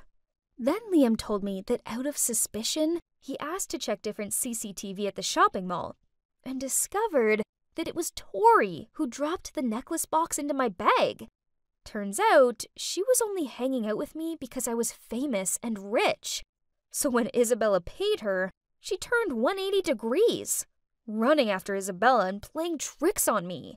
Liam reported this to the principal, and now both of them have been suspended. That's it. Chasing after popularity on the internet didn't bring me any real friends, but only virtual fans, and a fake friend, sadly. I got blindsided by the likes and followers and overlooked what was truly important: my real-life relationships and the people who genuinely care for me. After that incident, I decided to deactivate my Instagram account for a while, at least until I feel stable again. And even if I lose all my followers, I don't really mind anymore. Because right now, I'm spending time with those who really matter to me.